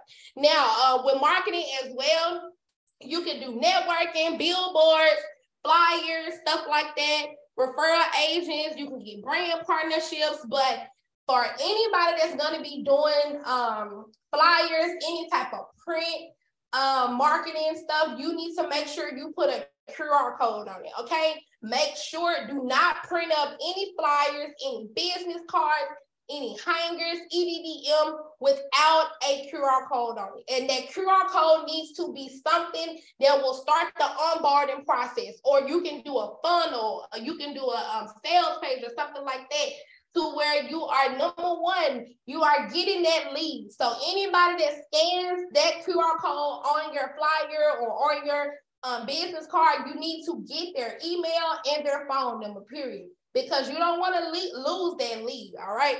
Now, the next stage, oh, and I jumped ahead of myself, but all of your marketing should include some sort of call to action. And this a call to action means, what do they need to do when they see it? So if you make a post on Facebook and it may be giving out a tax tip, you can do something simple as, hey, if you're seeing this post, I need you to follow me. If you see this post, I need you to hit the link in my bio to grab your free, let's say, tax checklist. So that is something that you can also do to build your email list, but it needs to have a call to action on there. If not, what they're gonna do, they're gonna scroll right by you, and that could have been a potential person that you can, start marketing to or reach in the future. So every post or everything needs a call to action. Also, like I just said, for every printing material that you have, you need to have a QR code on it so that they can scan it. Even some stuff on social media, you may can put a QR code on it, but you can't scan a QR code if you're on your phone. So that's why I said all of your print items. Even I seen somebody last year put a QR code on a t-shirt, and I thought that was a very good thing, a good marketing tool. So definitely all of that business cards and stuff, I would for sure put a QR code on it. And also, all of your marketing should include some ways to captivate the lead. So like I said, you need to have something to where you're getting their email or in their phone number. So if you have, and it's something we're going to be going over in the next couple of slides, but if you have an SMS, a text message marketing company, you can have a keyword to where they're texting, let's say, taxes to whatever your phone number is, or tax tip to such. So you need something with like a keyword so that you can captivate either their phone number, or you can do like a what is it called, a landing page to where you're getting their emails and stuff. And the last thing, you need to also make sure you have your logo or your branding all over it. Anytime you get you put any piece of content out, make sure it aligns with your brand. Reason being is you want to start to program their minds to when they see whatever your brand color is, they'll know, hey, this must be such and such stuff. Because right now, if you were to go on Facebook or on Instagram, wherever, even if you go outside and saw a billboard and you see the word taxes and you see a green square, automatically, before you even see who it is, who is your brain going to associate that with? It's going to associate that with H&R Block. If you see purple, and I think it's blue, I'm not sure, I forgot what colors they are, but I know for a fact it's purple. If you see that, you may associate that with Jackson Hewitt. So that's what I mean about getting that branding and putting it everywhere. So anytime that they see your colors, they'll say, "Oh, they look like such and such stuff." So make sure you do that. Yep, that was yours. I remember it was somebody who did it, and that was her. She put her QR code on the back of her shirt, and that was a great idea. Because you can be, a lot of times we put our brand on our like shirts and stuff, we'll get it pressed on, or we'll get it threaded on and stuff. You can actually put that QR code on there because the person will scan that just to see what pop up. I scan QR codes all the time. Now with your leads, you can use a print on demand option. Oh yeah, the print, I think Canva does printing. And if you want to get creative, if you have enough time, buy you a Cricut. Cricut's like $199, $200, and the heat press is like $100 as well. And it can save you down the line on buying some of that stuff. You just have to learn how to use it, but it can save you down the line for you doing it on your own.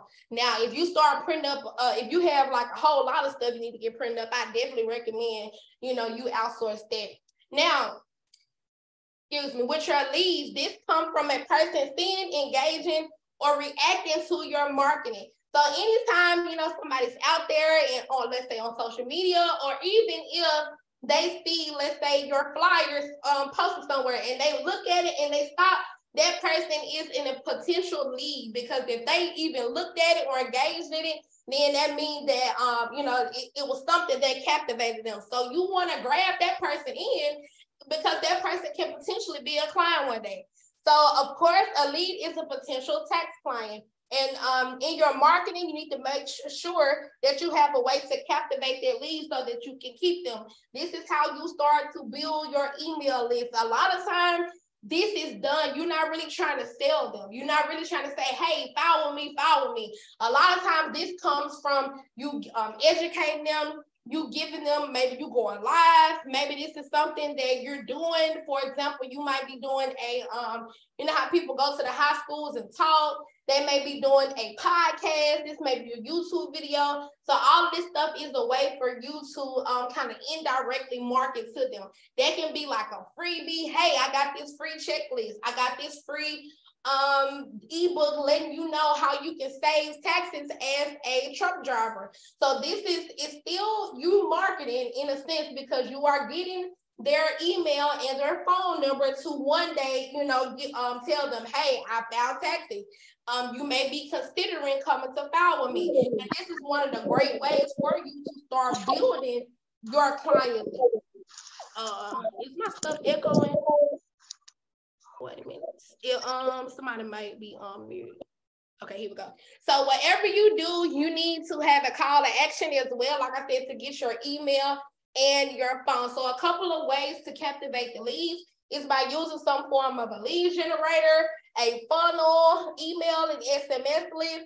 Now, to bring it kind of back to taxes, giveaways are always the best, one of the best ways for you to build your email list and build your text message list, and also get tax leads, because some people will file with a person just for the perks. I know this may you know, sound crazy, but a lot of people do that.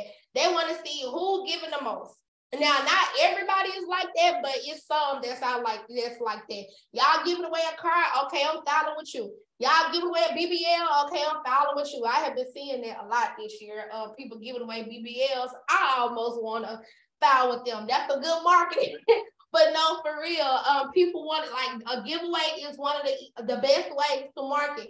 One of the easiest things that you can do, of course, I'm pretty sure a lot of you know by now, is by doing the vacation vouchers. The Marketing Boost has a great package now where it's free. You don't have to pay for, I think, like up to 5 destinations. So I'm gonna link that inside of the link tree for the challenge. That way you can go on there and create your Marketing Boost account. But that is where you get the vacation vouchers from. And it's another one, I think it's Creative Marketing Incentives. Y'all, please, somebody correct me if I'm wrong. It's been a long day. I'm talking with my eyes closed, but I think that's the one. That's the right one. That's right. Okay, cool. That's comparable with Marketing Boost. So giveaways are good. Now, you do not feel bad if you can't give away no BBL or no car or paying nobody rent. It's also other ways that you can do. People barter services. So like, hey, if you got a tax client, if you have a client that does, let's say, they braid hair. So instead of you doing a tax prep fee, you can say, hey, I want to do a giveaway and I want to give away, let's say, 3 free hairstyles or something like that. You got to get creative in this day and times to come up with stuff like that. Everything don't have to be monetary. Everything does not have to have like, a lot of value to it in that way, like a monetary value. You can do services. You can do all sorts of stuff if you have another business. So for example, if you do, let's say, a skincare brand, you can give away some skincare products. It don't necessarily have to be monetary. Freebies are also a great way to build your email list and build your SMS list, and one day market to those type of clients so that you can have them as a client in the future. So some good things to give away as a tax preparer. It could be ebooks. Of course, there are people, you don't necessarily have to market them to other tax professionals, but you can market them to your tax client, whatever your niche is, whatever type of clients you work with the most. create documents and create some certain things for them. So for example, if you have a lot of Schedule C clients, a lot of business owners, what are some things that they could be that they can use? So for example, DoorDash drivers, they can use like a odometer tracker or mileage tracker, or what else? Some little tax tips that they can do or that they can use throughout the year. So little freebies, some stuff that probably take you like 5 minutes to create on Canva, and that's a great way for you to start bringing in potential clients. If you have time to go live, you can go live and you know, give out good tax tips. You can go live and talk about what's going on this season, and that can be a great way for you to bring in that potential clients. Pay ads, networking, and sales page are also a good way to captivate those leads. So you have to, people have to know you exist. They have to know that you do taxes in order for them to even give you a chance to do it. So that is the biggest thing about building your clientele. You have to use a mixture of these strategies, a mixture of these marketing tools, so that you can get your clients. Create a custom discount for giveaways. Custom discount. Oh yeah, you can do that inside of the software. Over $37 per month. I only pay it 1 month. After that 1 month, I'm done with that. I'm so glad they got the free version, because I was not about to keep paying them for that stuff. And I don't even think my clients even go on that trip. So after you start doing your leads, at this point, this person has decided, yes, I want you to file my taxes. So this is that part where I call the client acquisition. Now, it does not stop here. Y'all know people will say, yeah, I want you to do my taxes. And then it's something, whatever it is, it prevents them from doing so, or they change their mind. And for me, a couple of years ago, I say about 3 years ago, it was because I did not have a process. So people would email me, or I was trying to get the stuff done and trying to get everything organized. I would create the process that I had. It was so ghetto. Oh my God. I would like have them create an appointment, and it was just like, my God, I didn't even have like an office or anything. So I was having them create an appointment, and we would like be texting back and forth. I'm like, okay, what's this? What's that? Did you have this? Did you have that? It was just so time consuming. I cringe when I think about it. So you have to make sure that you have a clear process, so that if somebody is engaging with your brand, let's say at 3 a.m, you are in the bed slobbing, scratching, and you do not have time to direct nobody and tell them, okay, hey, this is what I need you to do. The first step is for you to go here, send me this. Once you're done with that, go there. You don't have time to do that because you are asleep. So a person might be searching and they may have every intention on following with you, but if your process is not clear, or if your process is not laid out to the point where they can easily know, this is my step, this is the next one, and then once you're done with that, wait, then they won't, they probably won't be back. Now, this is where your workflows and your CRM or your tools will come in handy. And of course, this will vary, especially for brick and mortar companies, because they don't have no choice. If you have a physical tax office, they have no choice but to wait until your office hours to come in and do their taxes. Now, in this day and age, a person coming into an office, that means they really, really want to. So they will have no choice but to wait on you. Now, things that can be faced in this stage, y'all, I'm so sorry. I was halfway asleep typing this stuff. The grammar is horrible on here. I'm so embarrassed.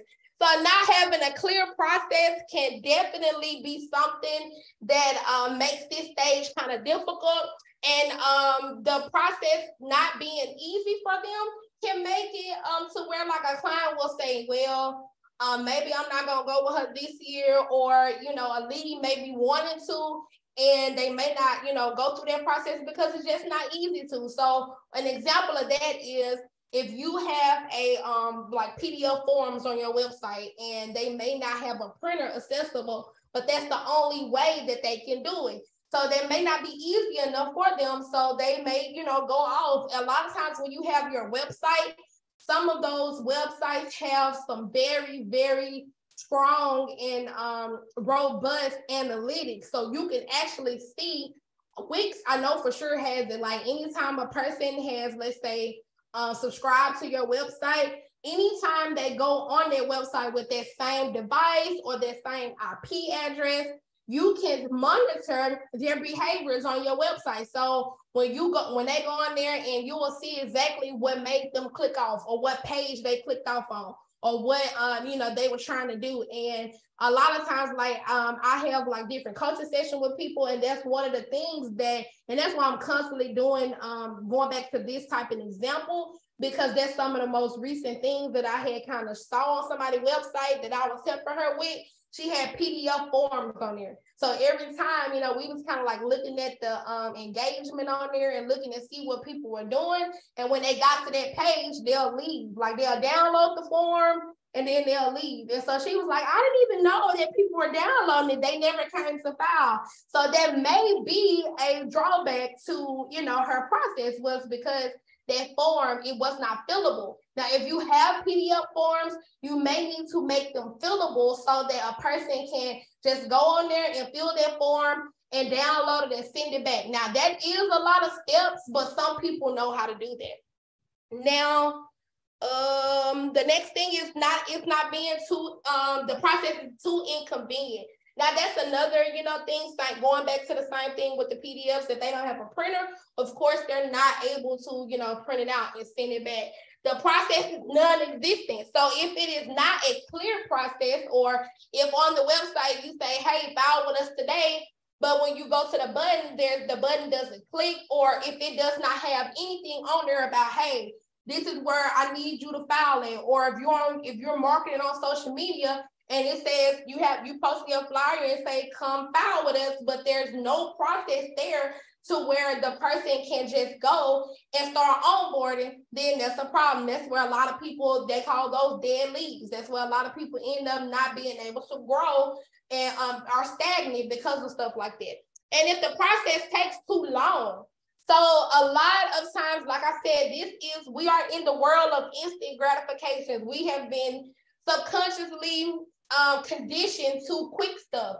Y'all know with the short videos, every time, reels and stuff, they're only like 7 to 10 seconds. So subconsciously, our minds have been conditioned to quick.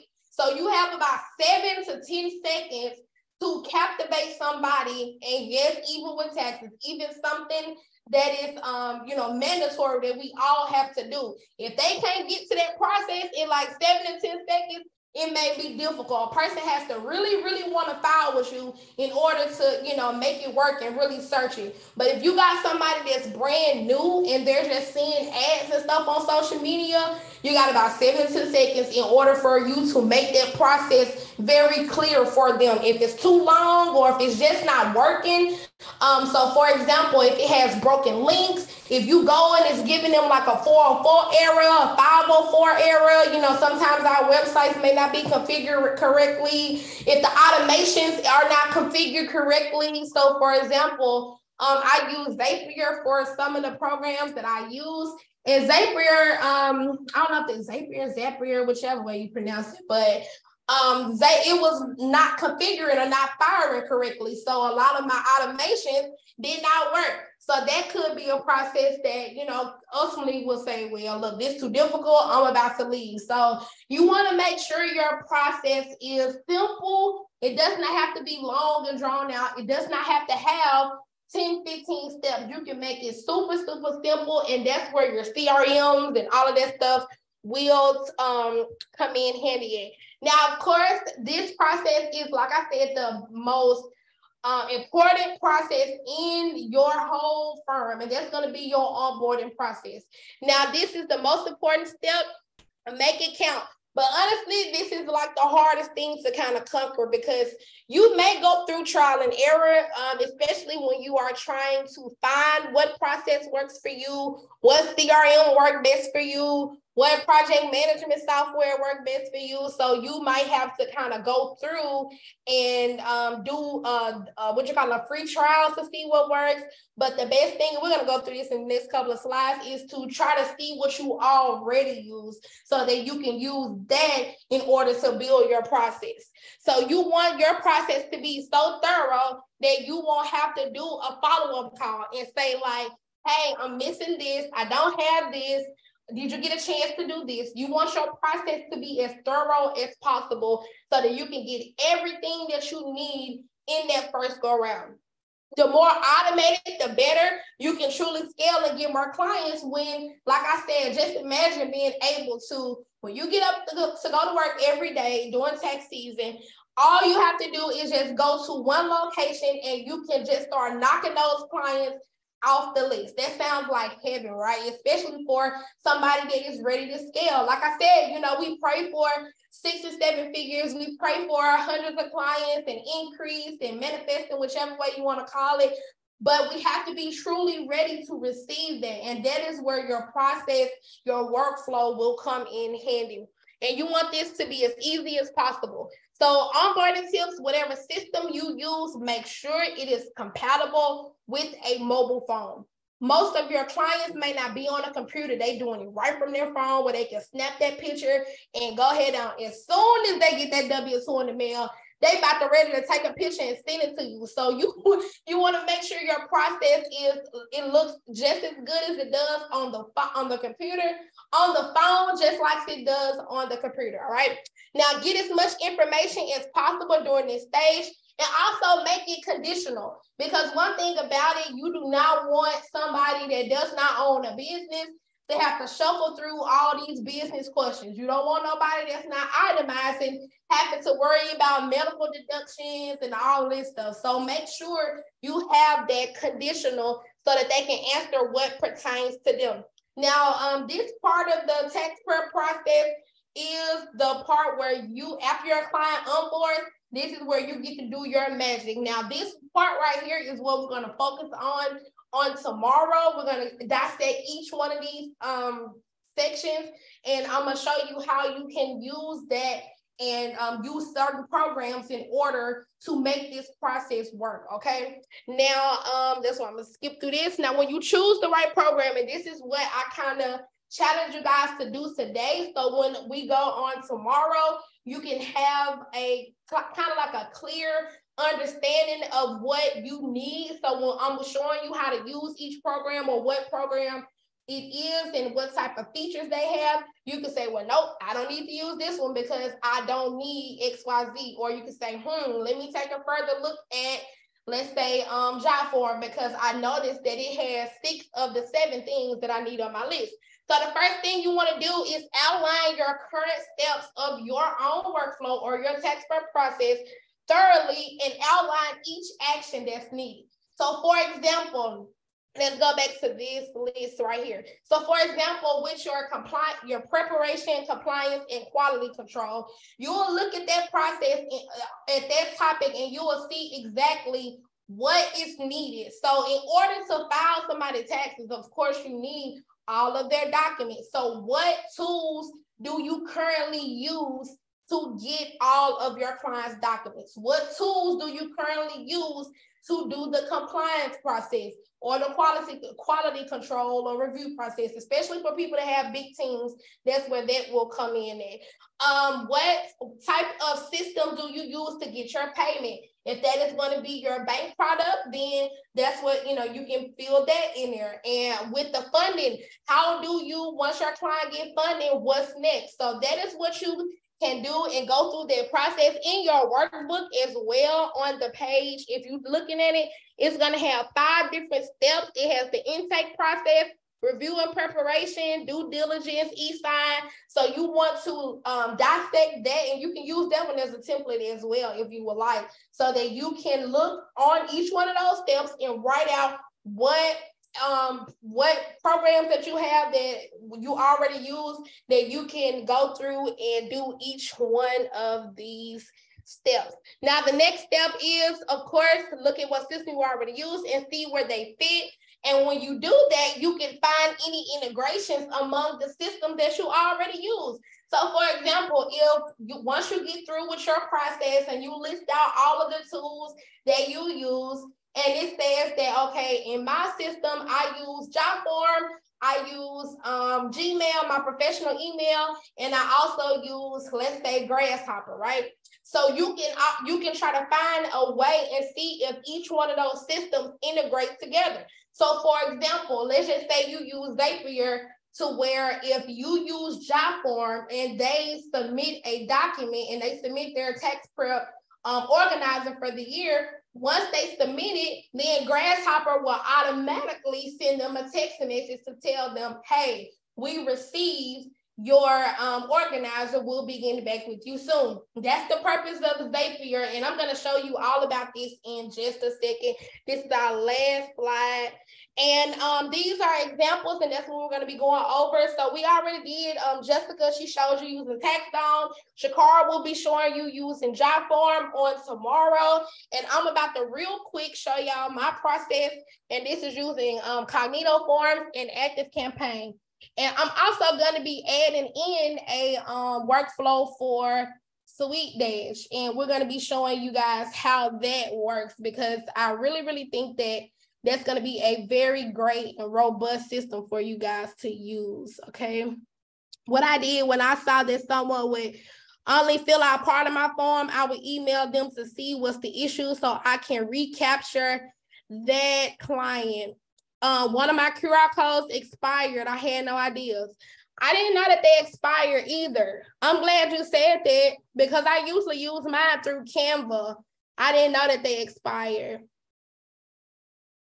Let me go back through the questions. So this is my process, y'all. This is what I use. I was trying to make sure I went through all of the questions. Okay, so this is the process that I use with my clients. This was actually the process from last year.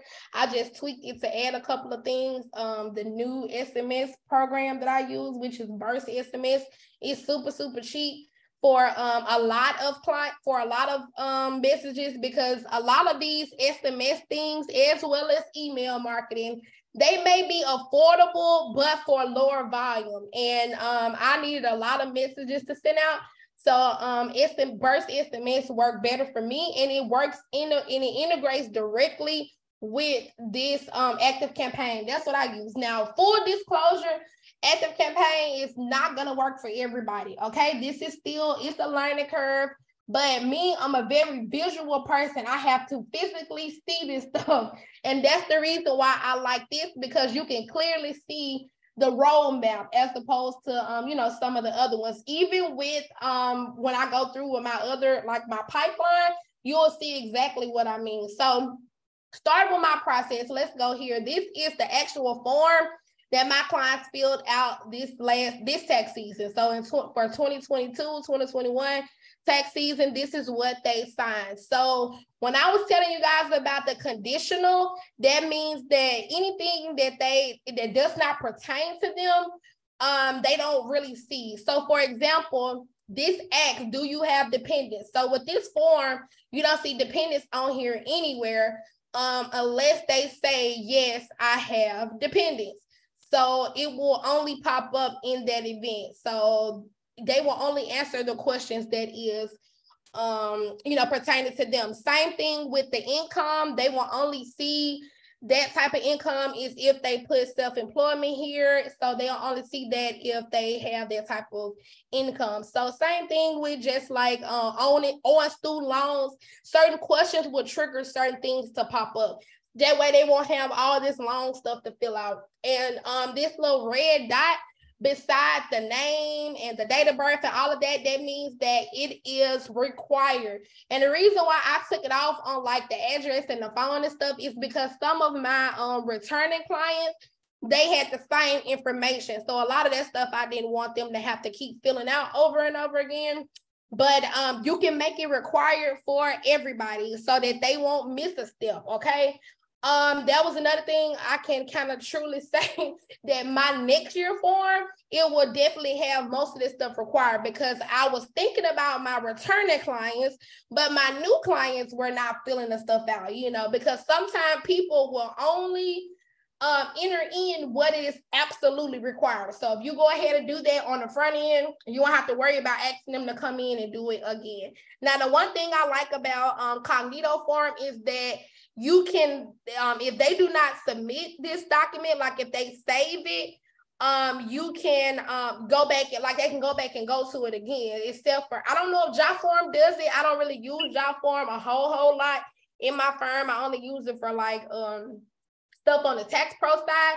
But I like the fact that you can still capture a lead if they go on here and start the process, but they may not have finished it. So once I got your email and your phone, you on my list, boo. So that's why I like Cognito Form. I did not know that you can make it so it doesn't show if they are a returning client. Oh, yep. If they put it in their box up there, because last year I did not have this. Yeah, this past tax season, I did not have a spot for asking them if they are returning or if they are new. But I'm definitely building it on my form for this year, because I'm starting completely over with my form for this year. Now, a lot of people build out their the engagement letter. They'll put theirs inside of here as well and just put the signature block, and I think that is genius. So that's another thing I'm going to be doing as well. Contrary to popular belief, I do learn a lot from y'all. So once this process is done, once they go in here and upload all of their documents, we have everything, then what happens is they will automatically go to my list. So these systems integrate together so that once all this information here, it will automatically come to my active campaign, and I can see them on my workflow. This is the workflow, and I can also see them on my pipeline. And it will also add them as a contact to my SMS list. Now, I'm also using this active campaign has an email marketing platform already built into it, so I don't have to subscribe them to another email marketing platform or integrate one, because that is something that's already here. So once it creates them a contact and it adds them as a deal. Now with this deal word, a lot of times you will see this on certain CRMs, because basically they are being used for sales. And in a nutshell, TaxV is kind of like a sale, because until you win that client, until you get go all the way through the whole process and get paid for them, you still have to hope and pray you get paid. You get what I'm saying? So it still is a sales pipeline. So they will get an email to let them know, like, hey, we received your documents. Here's what's next. So this cuts down on a lot of that. Hey, what's next? Did you get my stuff? It lets them know automatically. Thank you for choosing us to file your return. We know that you have many choices when it comes to this tax stuff, and we are grateful that you chose us. Here's all the information needed and what's next, and I just outlined it real good for them. So if they actually take the time to read it, they won't have to ask me what's next. So they also get an SMS message as well. So they get an email and a text message at the same time, pretty much telling them the same thing.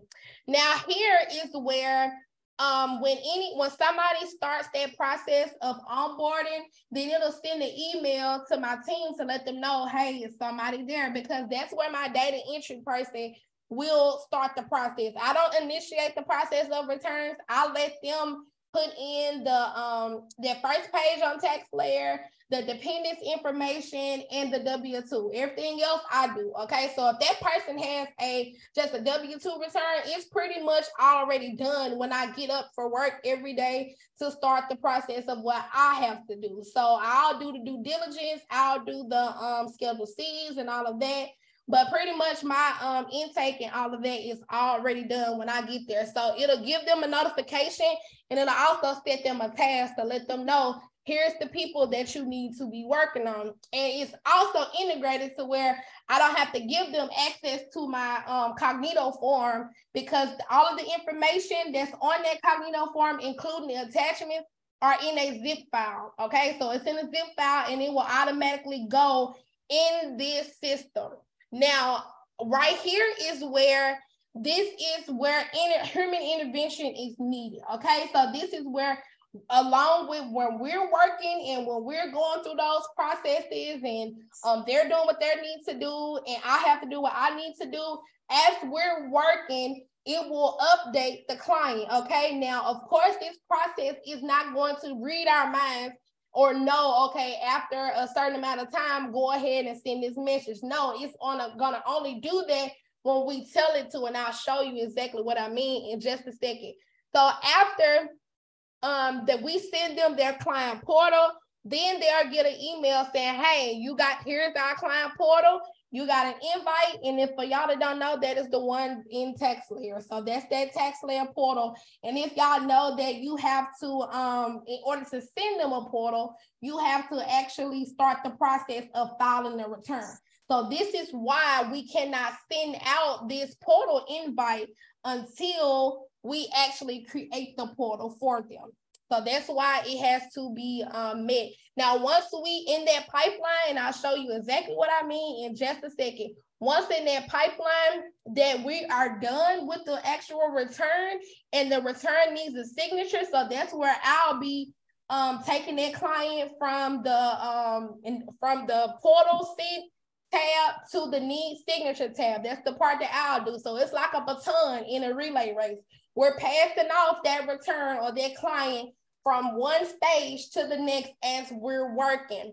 So once it's done and we need that client signature, it'll send them a message, a text message, and it'll also send them an email like, hey, your return is done. Please come sign it. Y'all ought to see how fast they be signing them returns. They be signing them returns for when they want them advances. So the next stage is, of course, they're going to get a notification to go back and check it. So after 30 minutes, every 30 minutes, the staff is going to get a notification to like, hey, we sent out the return for signature. Because one thing I do not like is that less than 3 weeks. Text even start. Let me read it real quick.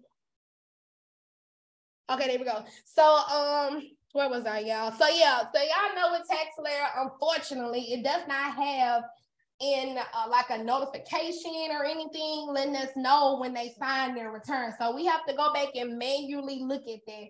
So once they sign their return, then we'll go through with the stage and let them know if it has been accepted or if it has been rejected. Now, this is something that, of course, like I said, that has to have human intervention. These systems does not work together per se, but it does work along with our process. So if it's accepted, when the compliance person goes through, because that's the person in my process that does it, is the compliance person, they're checking for those signatures, because mind you, we can't transmit the return until we get the signature. So once that's usually the last step before we transmit the return. So once it's transmitted and once they get accepted, then boom, the compliance person now has their duty to grab that baton, grab the return, and slide it over to either the accepted column or the denial column. Now, of course, y'all know we can't customize it to where every time somebody gets denied, we can tell them exactly what the denial is for. We can't do that, but we can send them a general email to let them know, like, hey, your return has been denied. Here's one of the most common reasons. Somebody will reach out to you to let you know. And that's either through the text message, that's either through, maybe we give them a quick call real quick, because some stuff can be fixed real quickly like that. If it's something that maybe, you know, let's just say, for instance, is a dependent has already been filed. That's a situation that's gonna need a phone call. So we'll have to, you know, tell them, hey, this is something that may need a phone call. We'll be giving you a call pretty soon. So things of that nature. Now, after it's been accepted, they're gonna get a text message letting them know it's been accepted. They'll get an email letting them know, hey, here's where you will check here's how to check the status of your return, what that means for you, because like we still have to let people know, we can't assume that they know that accepted return, you know, what that means. Some people think like, hey, it's coming real soon in the next couple of days, and that is not the case. Everybody don't know about the PATH Act. So we still have to educate everybody as if they do not know. Now, after the return has been accepted, we wait for 1 day and request a referral. So, yep, I'm going to hit you with a referral real quick. I need to know, can you go ahead and send me some more clients? And during that time, we were doing like the on-the-spot referral. So people were sending folks left and right. So that's the, I don't know if I'm going to do that again this year, but yeah, we requested a referral. And we waited until February 15th and sent them out the PATH Act message, letting them know the PATH Act has been lifted. Your return should go back into normal processing. You should be receiving a funding date pretty soon, and that's that. Now, if they are funded, so I use Refund Advantage. So Refund Advantage lets you know on Friday night, pretty much that's like the big drop. They know who, or when the IRS sends them a notification of who's going to get funded, we'll know that on Friday night. So I'll go ahead and go on there. I'm very excited. I don't got no time. I don't care. I don't have nothing else to worry about during that time. So each one of them, I'm letting them know, hey, your money is on the way. Cause I'm happy too. My birthday usually be around the big drop. So I'm happy. I'm on there drinking my wine and I'm letting everybody know, and they happy too. So it's a happy day during that time. And after that, that's the email that they get, the return. Your refund is on the way. And after 7 days, I asked them for a review. Go in there, leave me a Google review, because that really, you know, helps us out. And you can also leave a review on our website and on Facebook. For every review that you give us, there's one more drawing into our big giveaway at the end of the year. And I use Gleam.io to track that. So you can go to GLEAM.io, and you can run giveaways to where anytime you do a giveaway, you can tell them, okay, if you share this post, that's 1 point, or that's 1 extra entry. If you give us a Google review, that's 5 extra entries, or however you want to do it. But Gleam.io is not free, but it's definitely worth it, especially if you are going to be doing like comment giveaways. It will link with your Facebook page or your Instagram page, and it will automatically pull the comments out. So you don't have to worry about, like, you know, writing all this stuff, putting them on like a wheel. If you want to, it can automatically be done through Gleam.io. Oh my God, y'all did not see the questions. I'm sorry. Let me go back up real quick. That was a lot, but I hope y'all got that. Let me see. Cognito forms is hard for you to build out. Job form is hard for me to build out. Shakara make that stuff look so easy, and I just be like, girl, I can't get it. Will you explain including the engagement letter on the intake form? So it just depends on which one you want to use. So if you wanted to build out an engagement letter on here, all you would have to do is, where is the plus sign? All you have to do is like go on here and put, let's say, a plus, and you can build the, I think it's called, let's do content. I think that's what it is. Yep, and you will just put it in here. So you can build out like engagement letter, and then let's just say this your letter, and then you can have a spot for the signature. So that's the way you can build it out right then and there. Okay. Oh, my bad. I wish I had scrolled. I should have scrolled down a little bit more. Y'all had already answered it. Thank you, Jasmine. Y'all so helpful. Shoot. Because it's been a long day, y'all. I was basically doing this thing with my eyes closed. How do you get a signature for a virtual client? Just like she said, through your software, that's the best option. If you use Cognito Form, you can do signatures, text down. Oh yeah, you'll have to, in TaxSlayer, you'll have to use either that client portal or the mobile app. Yep, the app is Gleam, GLEAM.io. So that's my process, y'all. That's what usually, it worked for me last year. Now let me show you real quick what I meant about like my pipeline, and we can get up off of here for today. I hope y'all had, learned a lot today. Let me see. So this is that tax prep process. Now each one of these tabs is as the clients are coming in. As soon as they submit the form on Cognito, the intake form, they will pop up here, okay? It's gonna be right there on the intake form submitted. So as we're working, let me see if I can go back to, is anybody in here? Let me see. It's not. So once you have a square on here, let me see if I can do one real quick.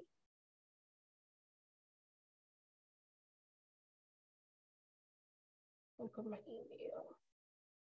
Here we go.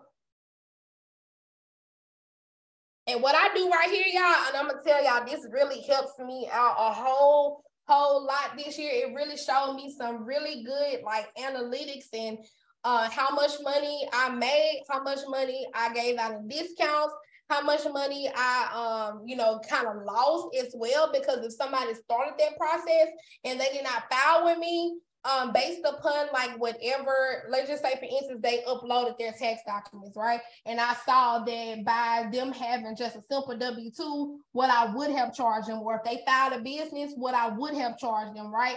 So I know exactly how much money I kind of lost as well. So I can use that to know how to improve in the future. So right here where you could put the deal value, you could put, let's just say this client is worth $350.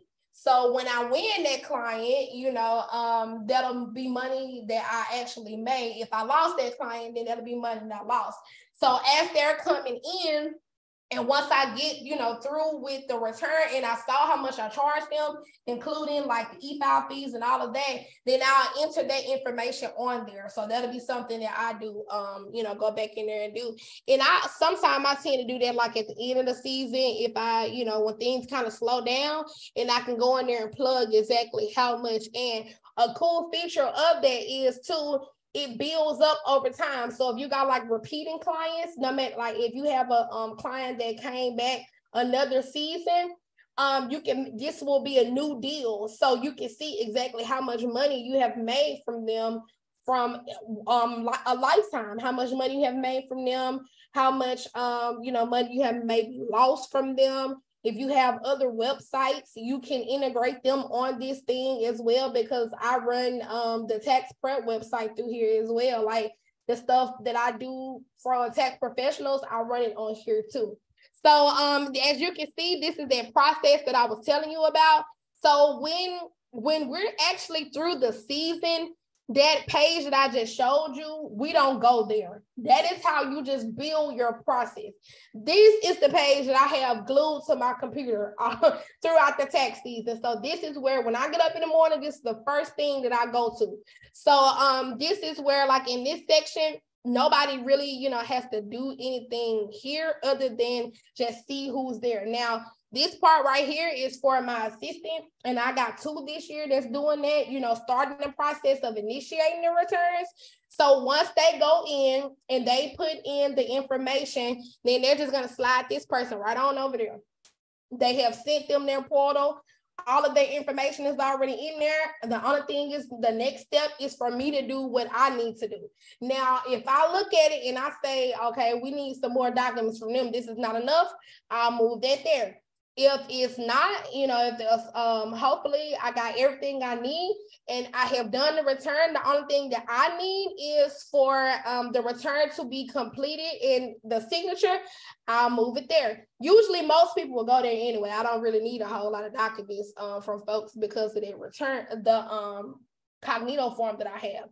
Now, once the return is accepted, we just move it along. So it will go among this pipeline. Now, if the return is rejected, we'll move them over here. And once we move them over there, it is going to initiate, we have a rejection pipeline, because that's a whole nother process that has, more steps included. So they'll get an email letting them know that the return has been rejected. And actually I'm getting emails right now from when I moved it over. So let me see if I can pull this up for y'all. And just to say, I'll do it in just a second, but every time I send something, it's sending emails to my personal email. Now, this is, like I said, when they get funded, we move them there. Now, so let's say, for instance, we're at the end of the season, and I got that client, it's funded, and I'll just drag it there, and it's won. If it's lost, like if they stop responding, if they done ghosted me, if they say, look, I went somewhere else, I went to TurboTax, I'll just pop them there. And automatically, if they do not respond, or if they do not open one of my emails for 14 days, it will automatically move them to the side, the lost side. I don't know why I'm getting so tongue-tied. So you can go in here, you can look and see all of the clients, you can see where any of the files. So like I told y'all, how my system works together. So instead of me having to give my VA or the compliance person, instead of me having to give them access to this, once they submit that Cognito form, it will automatically bring the files, all of the files that they uploaded, all of the actual form that they completed, it will bring it here in this file section in a zip file. So that's another way for me to keep this stuff in more than one location, and I can also have, you know, a backup document whenever I need it. So let's just say, for instance, I lose access to my Cognito form, at least I will have all of the information here, and vice versa. So anytime that you have like a tech, because I didn't go on here and build a task yet, so you can create tasks there as well. So if you need to do a follow-up phone call, if you need to do a, let's just say a screen share with them, if this is one of the clients that wants you to go through the return, if you have to validate their identity. So if this is a new client and you're kind of skeptical or whatever, and you want to hop on FaceTime or something with them, you can create a task there. And this will integrate with your, any type of emails that you use. Like this integrates with my Zoho, and I found that link as well for y'all for the Zoho. Let me show you exactly what I'm talking about. It's a the up to 5 emails. So all you have to do is click this link, and it'll take you directly to the direct sign up page. So if you sign up there, you can get up to 5 free professional email addresses. All right. So I am tongue-tied, y'all. I'm just about tired now. All right, y'all. Anybody have any questions? Let me hop up off this real quick, and because it's 9:30. Let me cut my sound up. They were asking if the recordings of this challenge will be made available, or or it's either you show up or you don't. Yes, ma'am. It is on my YouTube. That's the only place I can just know that I don't have to send them out individually or worry about any data limits or time limits and stuff. So it's on my YouTube. If you go to the link tree, everything is on that link tree, y'all. So anything that we talk about, like if I tell y'all, okay, this is where I go to get this is where I go to get that, I'm gonna post it on this link tree. So any links that we talk about, any replays, any freebies or whatever is going to be on this link. So this list might get a little long, but if you just scroll down it, you'll get everything that you need for anything we go over these next 2 weeks.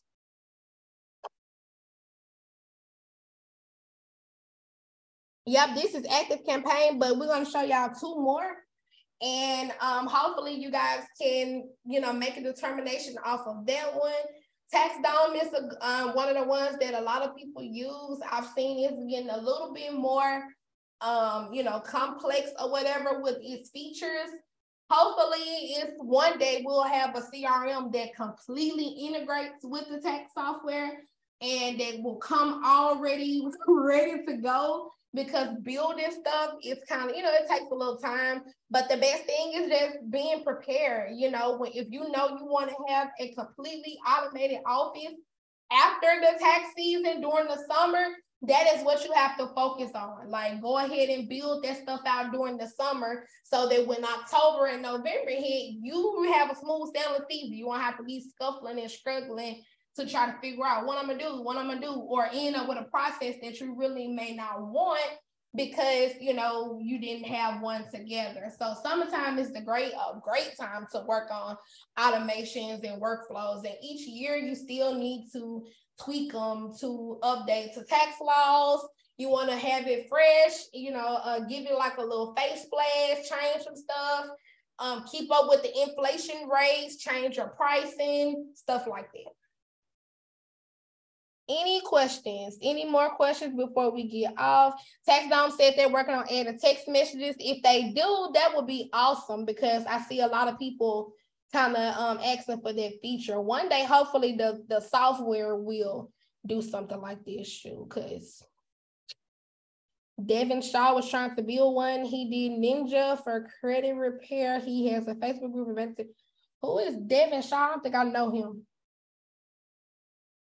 But he's Devin Shaw is like he does automations, and so he built a system called Ninja that a lot of people use in credit repair now. That's kind of comparable to CRC, but a lot of people say it's better because the automations of sending out the text message, the marketing funnels is all automated inside that software, including pulling the credit repair reports. But so he's working with this chick who does automations named Ruth, who did it for some tax preparers. And so they're looking for beta testers from tax preparers to tell them what they need in the software, because he's trying to build the ultimate tax software based on what we ask for and not what other companies think we want. That makes sense. I hope so. I hope they do it, because I'm telling you, that would be a complete game changer, because it seems as if like they just assume what we would like. And I really think that they need one for, you know, that kind of integrates with the bank products. Now, one thing I can say, Refundo, they actually have a CRM that works directly with the bank product. So it's like it kind of indirectly works with the software too, because once the return is accepted, it will automatically send it. So I think that's kind of cool or whatever, but unfortunately you have to use Refundo to do that. But that is for the ones that do use Refundo. That may be something for, you know, you guys to look at. But we're going to be doing one more walkthrough on two more walkthroughs on tomorrow. We're going to be going over one that has a lifetime pass where you pay one time and that's it. And it does pretty much everything. We briefly went over it yesterday, but I cannot wait to show that to y'all tomorrow. And we'll also be going over the JotForm and how to use JotForm to your advantage. And of course, JotForm is one of the free ones. Well, you can start off free, but once you do like a certain amount of forms, you'll have to pay for it. But shoot, just for the tax prep process, some people are running this for absolutely free. And then Thursday, we'll be going over SOPs. And on Friday, we will be going over due diligence. And we also have a guest speaker for that day, Gary Cole. He's going to be coming in and doing a due diligence session. And next week, I'm going to post all of the speakers and stuff for next week on Friday. Okay, so good night, everybody. If y'all don't have any other questions, I will see y'all tomorrow, same time, 7 p.m. Now, don't forget, next week, the classes are at 5 p.m. for the challenge, okay? I have a tax class that's going to be Monday through Friday. It's 16 CE. So those are going to be at 7 p.m. So I'm going to be on here from 5 till about probably 10 every day next week, but I wouldn't change it for the world. So good night, everybody, and I will see y'all tomorrow.